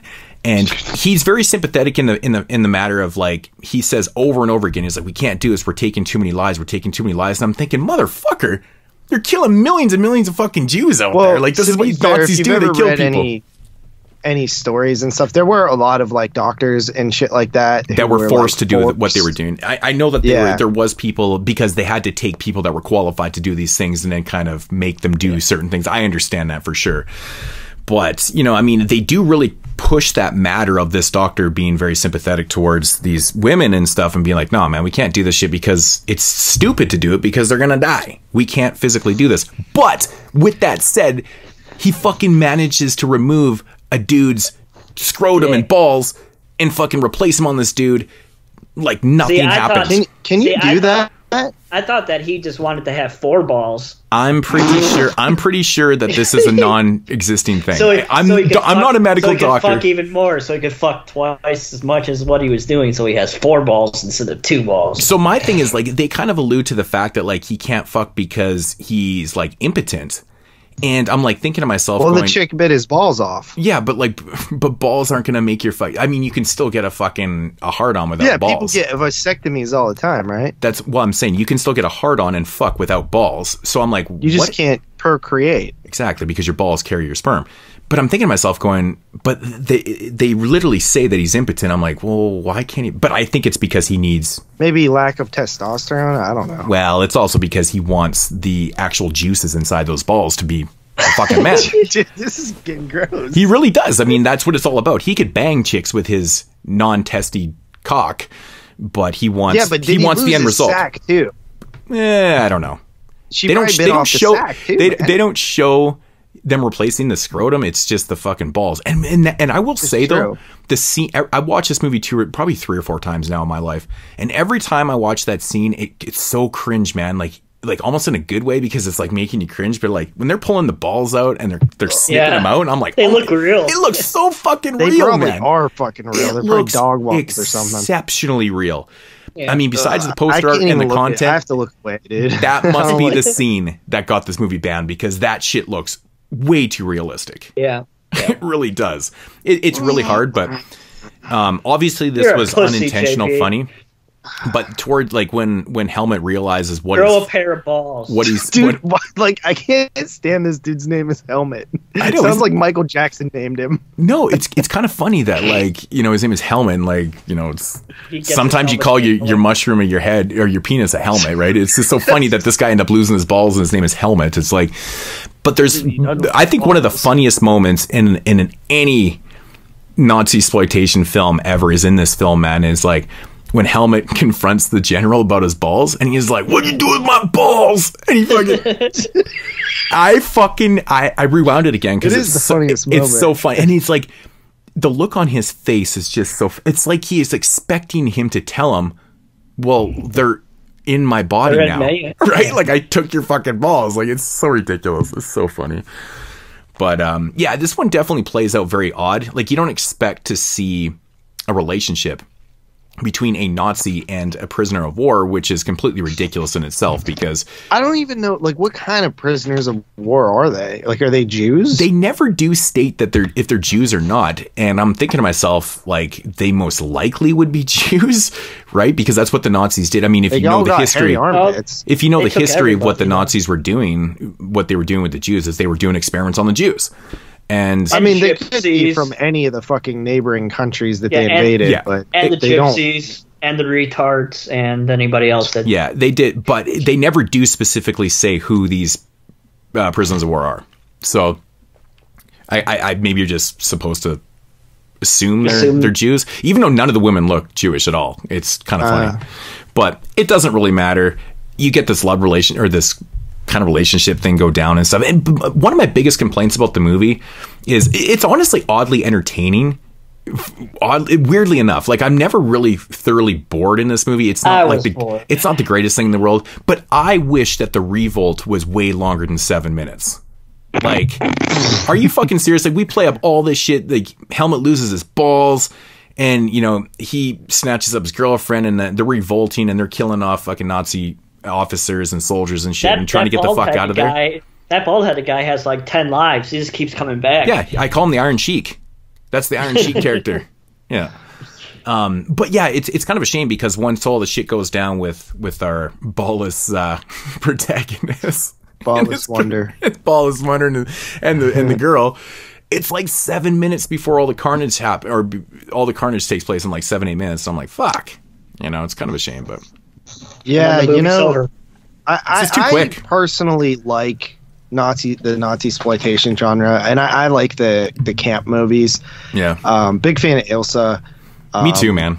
Yeah, I've seen a handful of these. I mean, they're crud. They're crap. But Yes. I kind of like the crap. I think these are almost to the point where it's like, I know most of us don't really have guilty pleasures because we like a lot of really shitty movies and stuff, but I think this kind of falls into that category if we were to state that we had guilty pleasures, because Yeah. I'm oddly entertained by these things too, because they're so ridiculous. Like, Yeah. but listen to what we just talked about. This one's Balls probably the removing. most absurd. It really is. It honestly has one of because the most the absurd whole ball things. storyline is like so out of left field, and you're like, this whole movie's literally about this guy trying to retrieve some balls. Yeah, he's just got he's got a different motive, right? He's supposed to be running this camp about, you know, but it's all about himself. This guy's super selfish. He just wants this dude's balls. I also feel like the actual story of like what the fuck they're doing is kind of directionless. It's like, okay, they're doing love experiments for the soldiers, or are they just doing like getting them laid so they can like? I think it's more. I mean, since this guy's motive is at the end of the day is about, you know, himself and taking the balls and stuff. I think it's just about keeping the soldiers happy, because we have these prisoners. We're doing tests on him anyways. He already knows that this, you know, this uterus surgeries are not going that way and stuff. So we'll just keep these guys happy, keep them entertained for the time being until I get my new balls. Right. So it's pretty much what's going on. Man, that scene where the girl is like all hot in the water and then frozen in the water, like it's kind of ridiculous, because like it just keeps cutting back to her with more ice on her. Right. It's just funny. And it's clearly the shaving cream.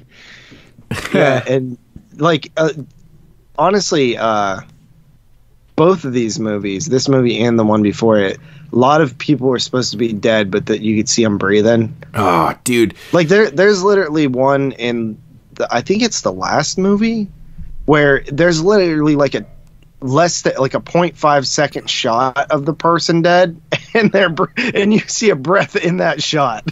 I think it's in this one too. One of the soldiers that gets killed, you actually see him like blink. He has his eye closed on the ground, then he opens them up and blinks. I'm like, oh, that's my favorite. That's just amazingly they bad. weren't really big into second shots. The finer details of filmmaking. Yeah. Like, you know, when you're supposed to be dead, you don't fucking breathe or blink. It's ridiculous. Oh, man.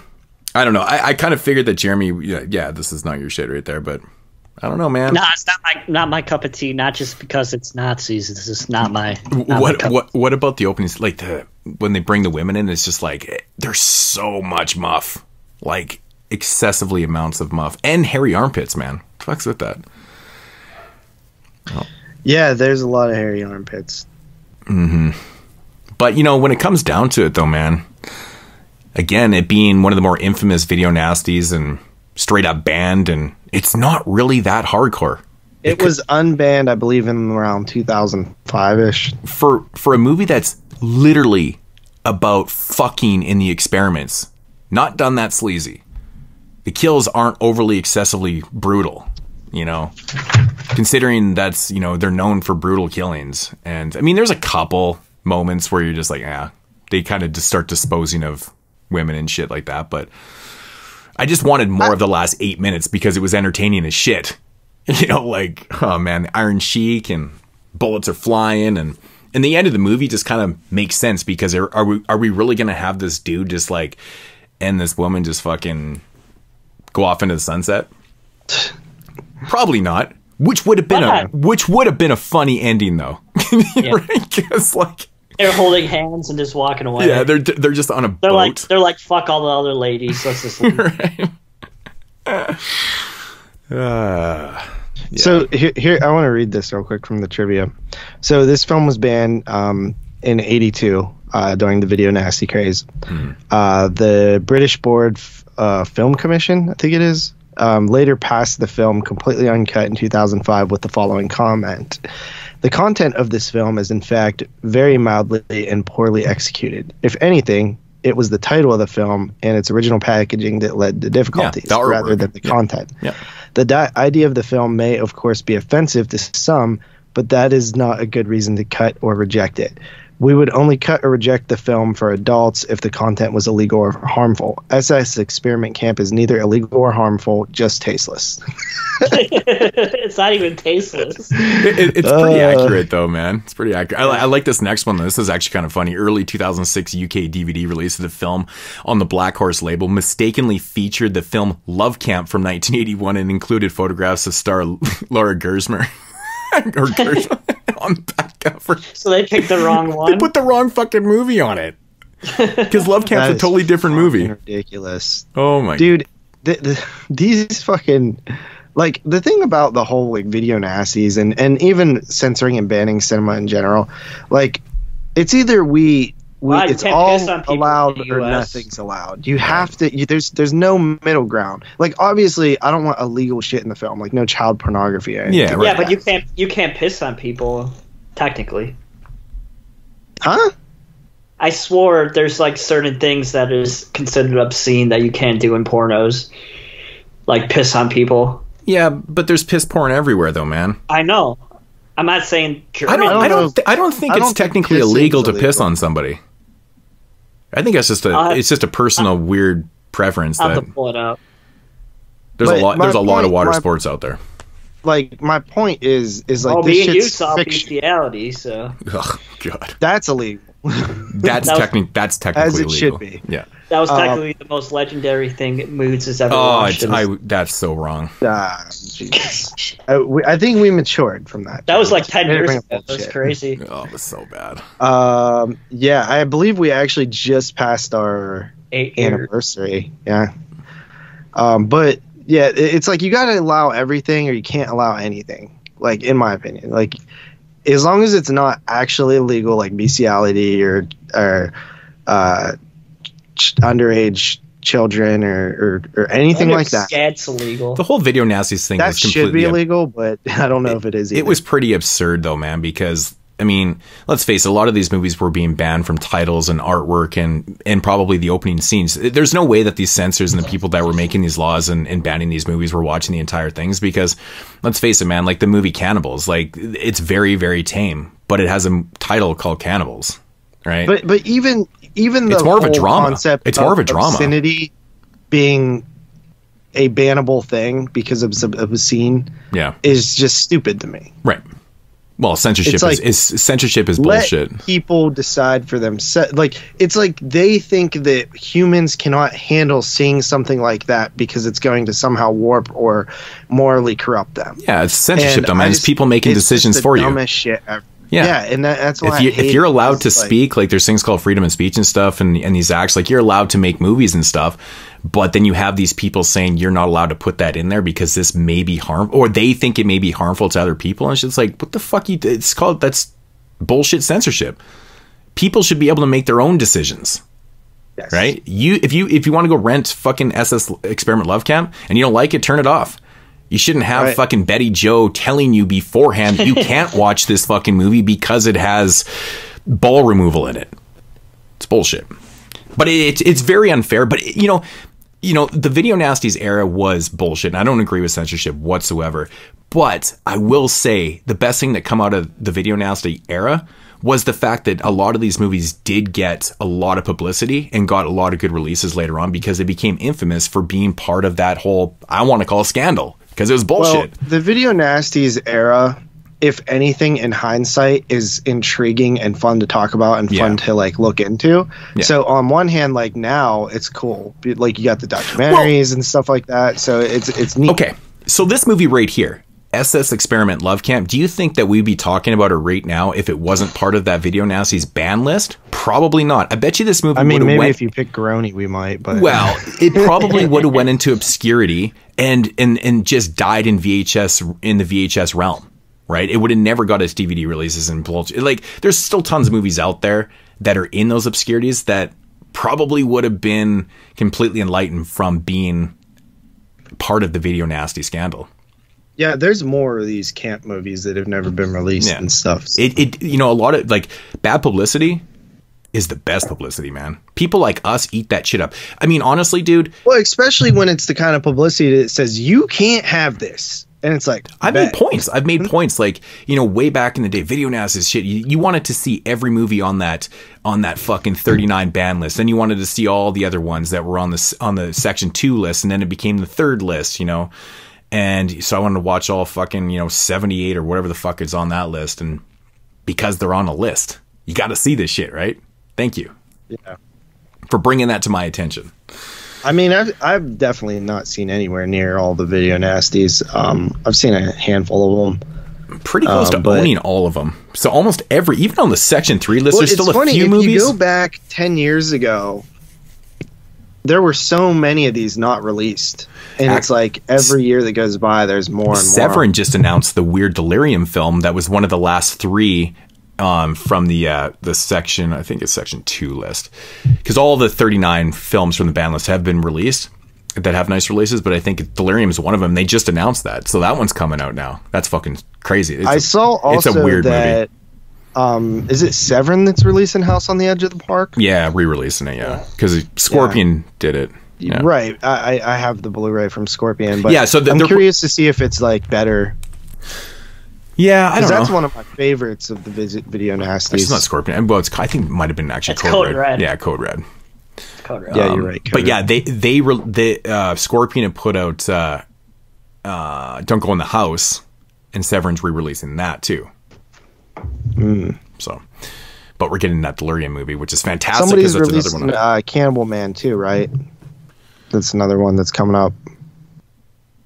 Blu-ray Cannibal Man. Yeah, Cannibal Man. It just got released. Severin? Is that fucking Severin too?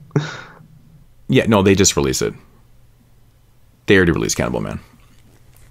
Oh, okay. Yeah, because they had the monthly package by the director, and they put out 5 of his films, I think. Yeah, so pretty cool. And that's actually what I meant to say. I didn't mean to say Cannibals, but Cannibal Man is the film I was talking about earlier. It's more like The Witch Who Came from the Sea was part of the second list. That's such a weird one to put on there. It is, and that movie right there is probably a victim of its artwork. Its original artwork has the decapitated head being held up. Mm-hmm. Yeah, there's definitely some movies that you're like, oh, I can see why that's there, and then there's ones where you're like, what? Yeah, there's definitely movies, and there's lots of movies from that era that never got seen by the censors that probably could have been on there too, right? Like, yeah. So, different names. Such an interesting concept with the video nasties. It's just neat to see like all the films that were on there. All right, so we might as well get into ratings here. I guess I'm up first. Yeah, so SS Experiment Camp or Love Camp, not a great movie, but oddly entertaining. I am going to give this one a pass out of 5 out of 10. I mean, it literally has the funniest moment of all 3 movies in this. Like, so I got to give it a little bit of points for that. So yeah, seen worse. I saw worse in this show. Oh, that's for sure. Yeah. No. Yeah, I guess. So 5 out of 10. Jeremy. I'm at a same as the last one, 4 out of 10. I thought it was not boring, but not my cup of tea for sure. I am probably the highest on this one. I gave it a 6 out of 10. Shit. Crazy stuff.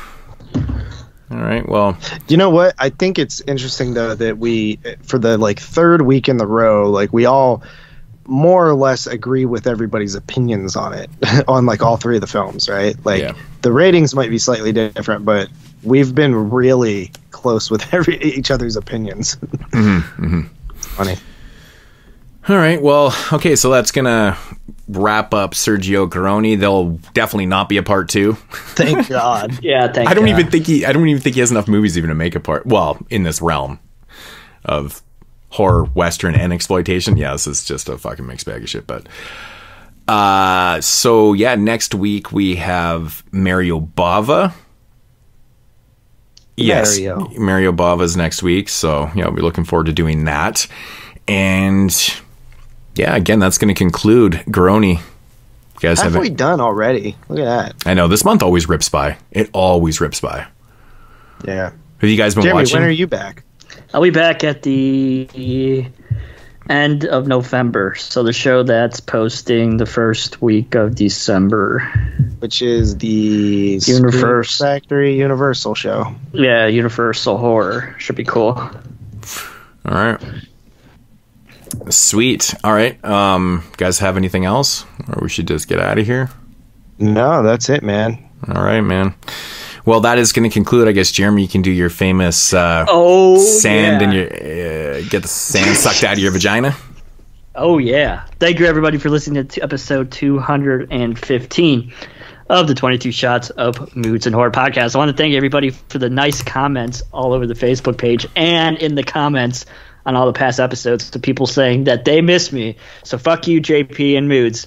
I am part of the crowd. And I especially want to say fuck you to Tony Hartman because he posted on the Facebook page a couple weeks ago and he posted about the last broadcast and he did not tag me in the fucking comment. So fuck you, Tony Hartman. Anyway, If you want to follow the man Moods himself, you could do so at youtube.com/Moods616. If you want to follow Taylor Swift's #1 fan, you could do so at youtube.com/TroubleShotJ. Follow me on my channel at youtube.com/NESRuler22. But, of course, it's been 4 years since I've posted anything. So as you can leave us a voicemail at 724-426-6665. And you can follow us on Twitter, twitter.com/22shotspodcast. Join us on the Facebook page, facebook.com, search bar 22 shots of Moods and Or podcast. And, of course, my vagina is still very, very, very sandy. You can support it at patreon.com/22 shots podcast.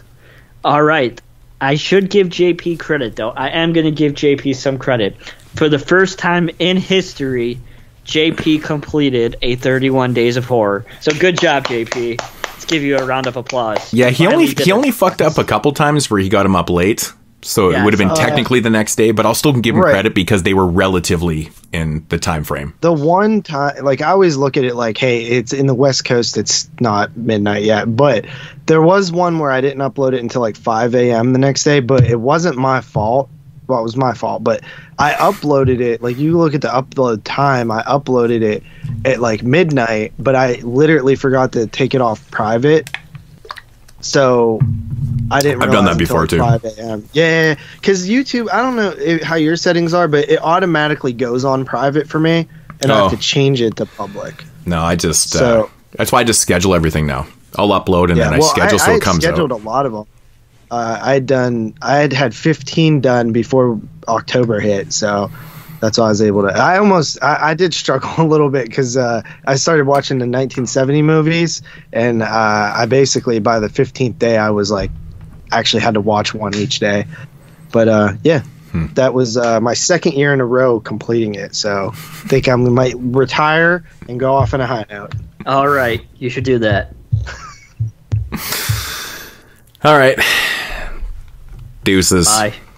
All right. Okay, that's it. Screw you guys. I'm going home.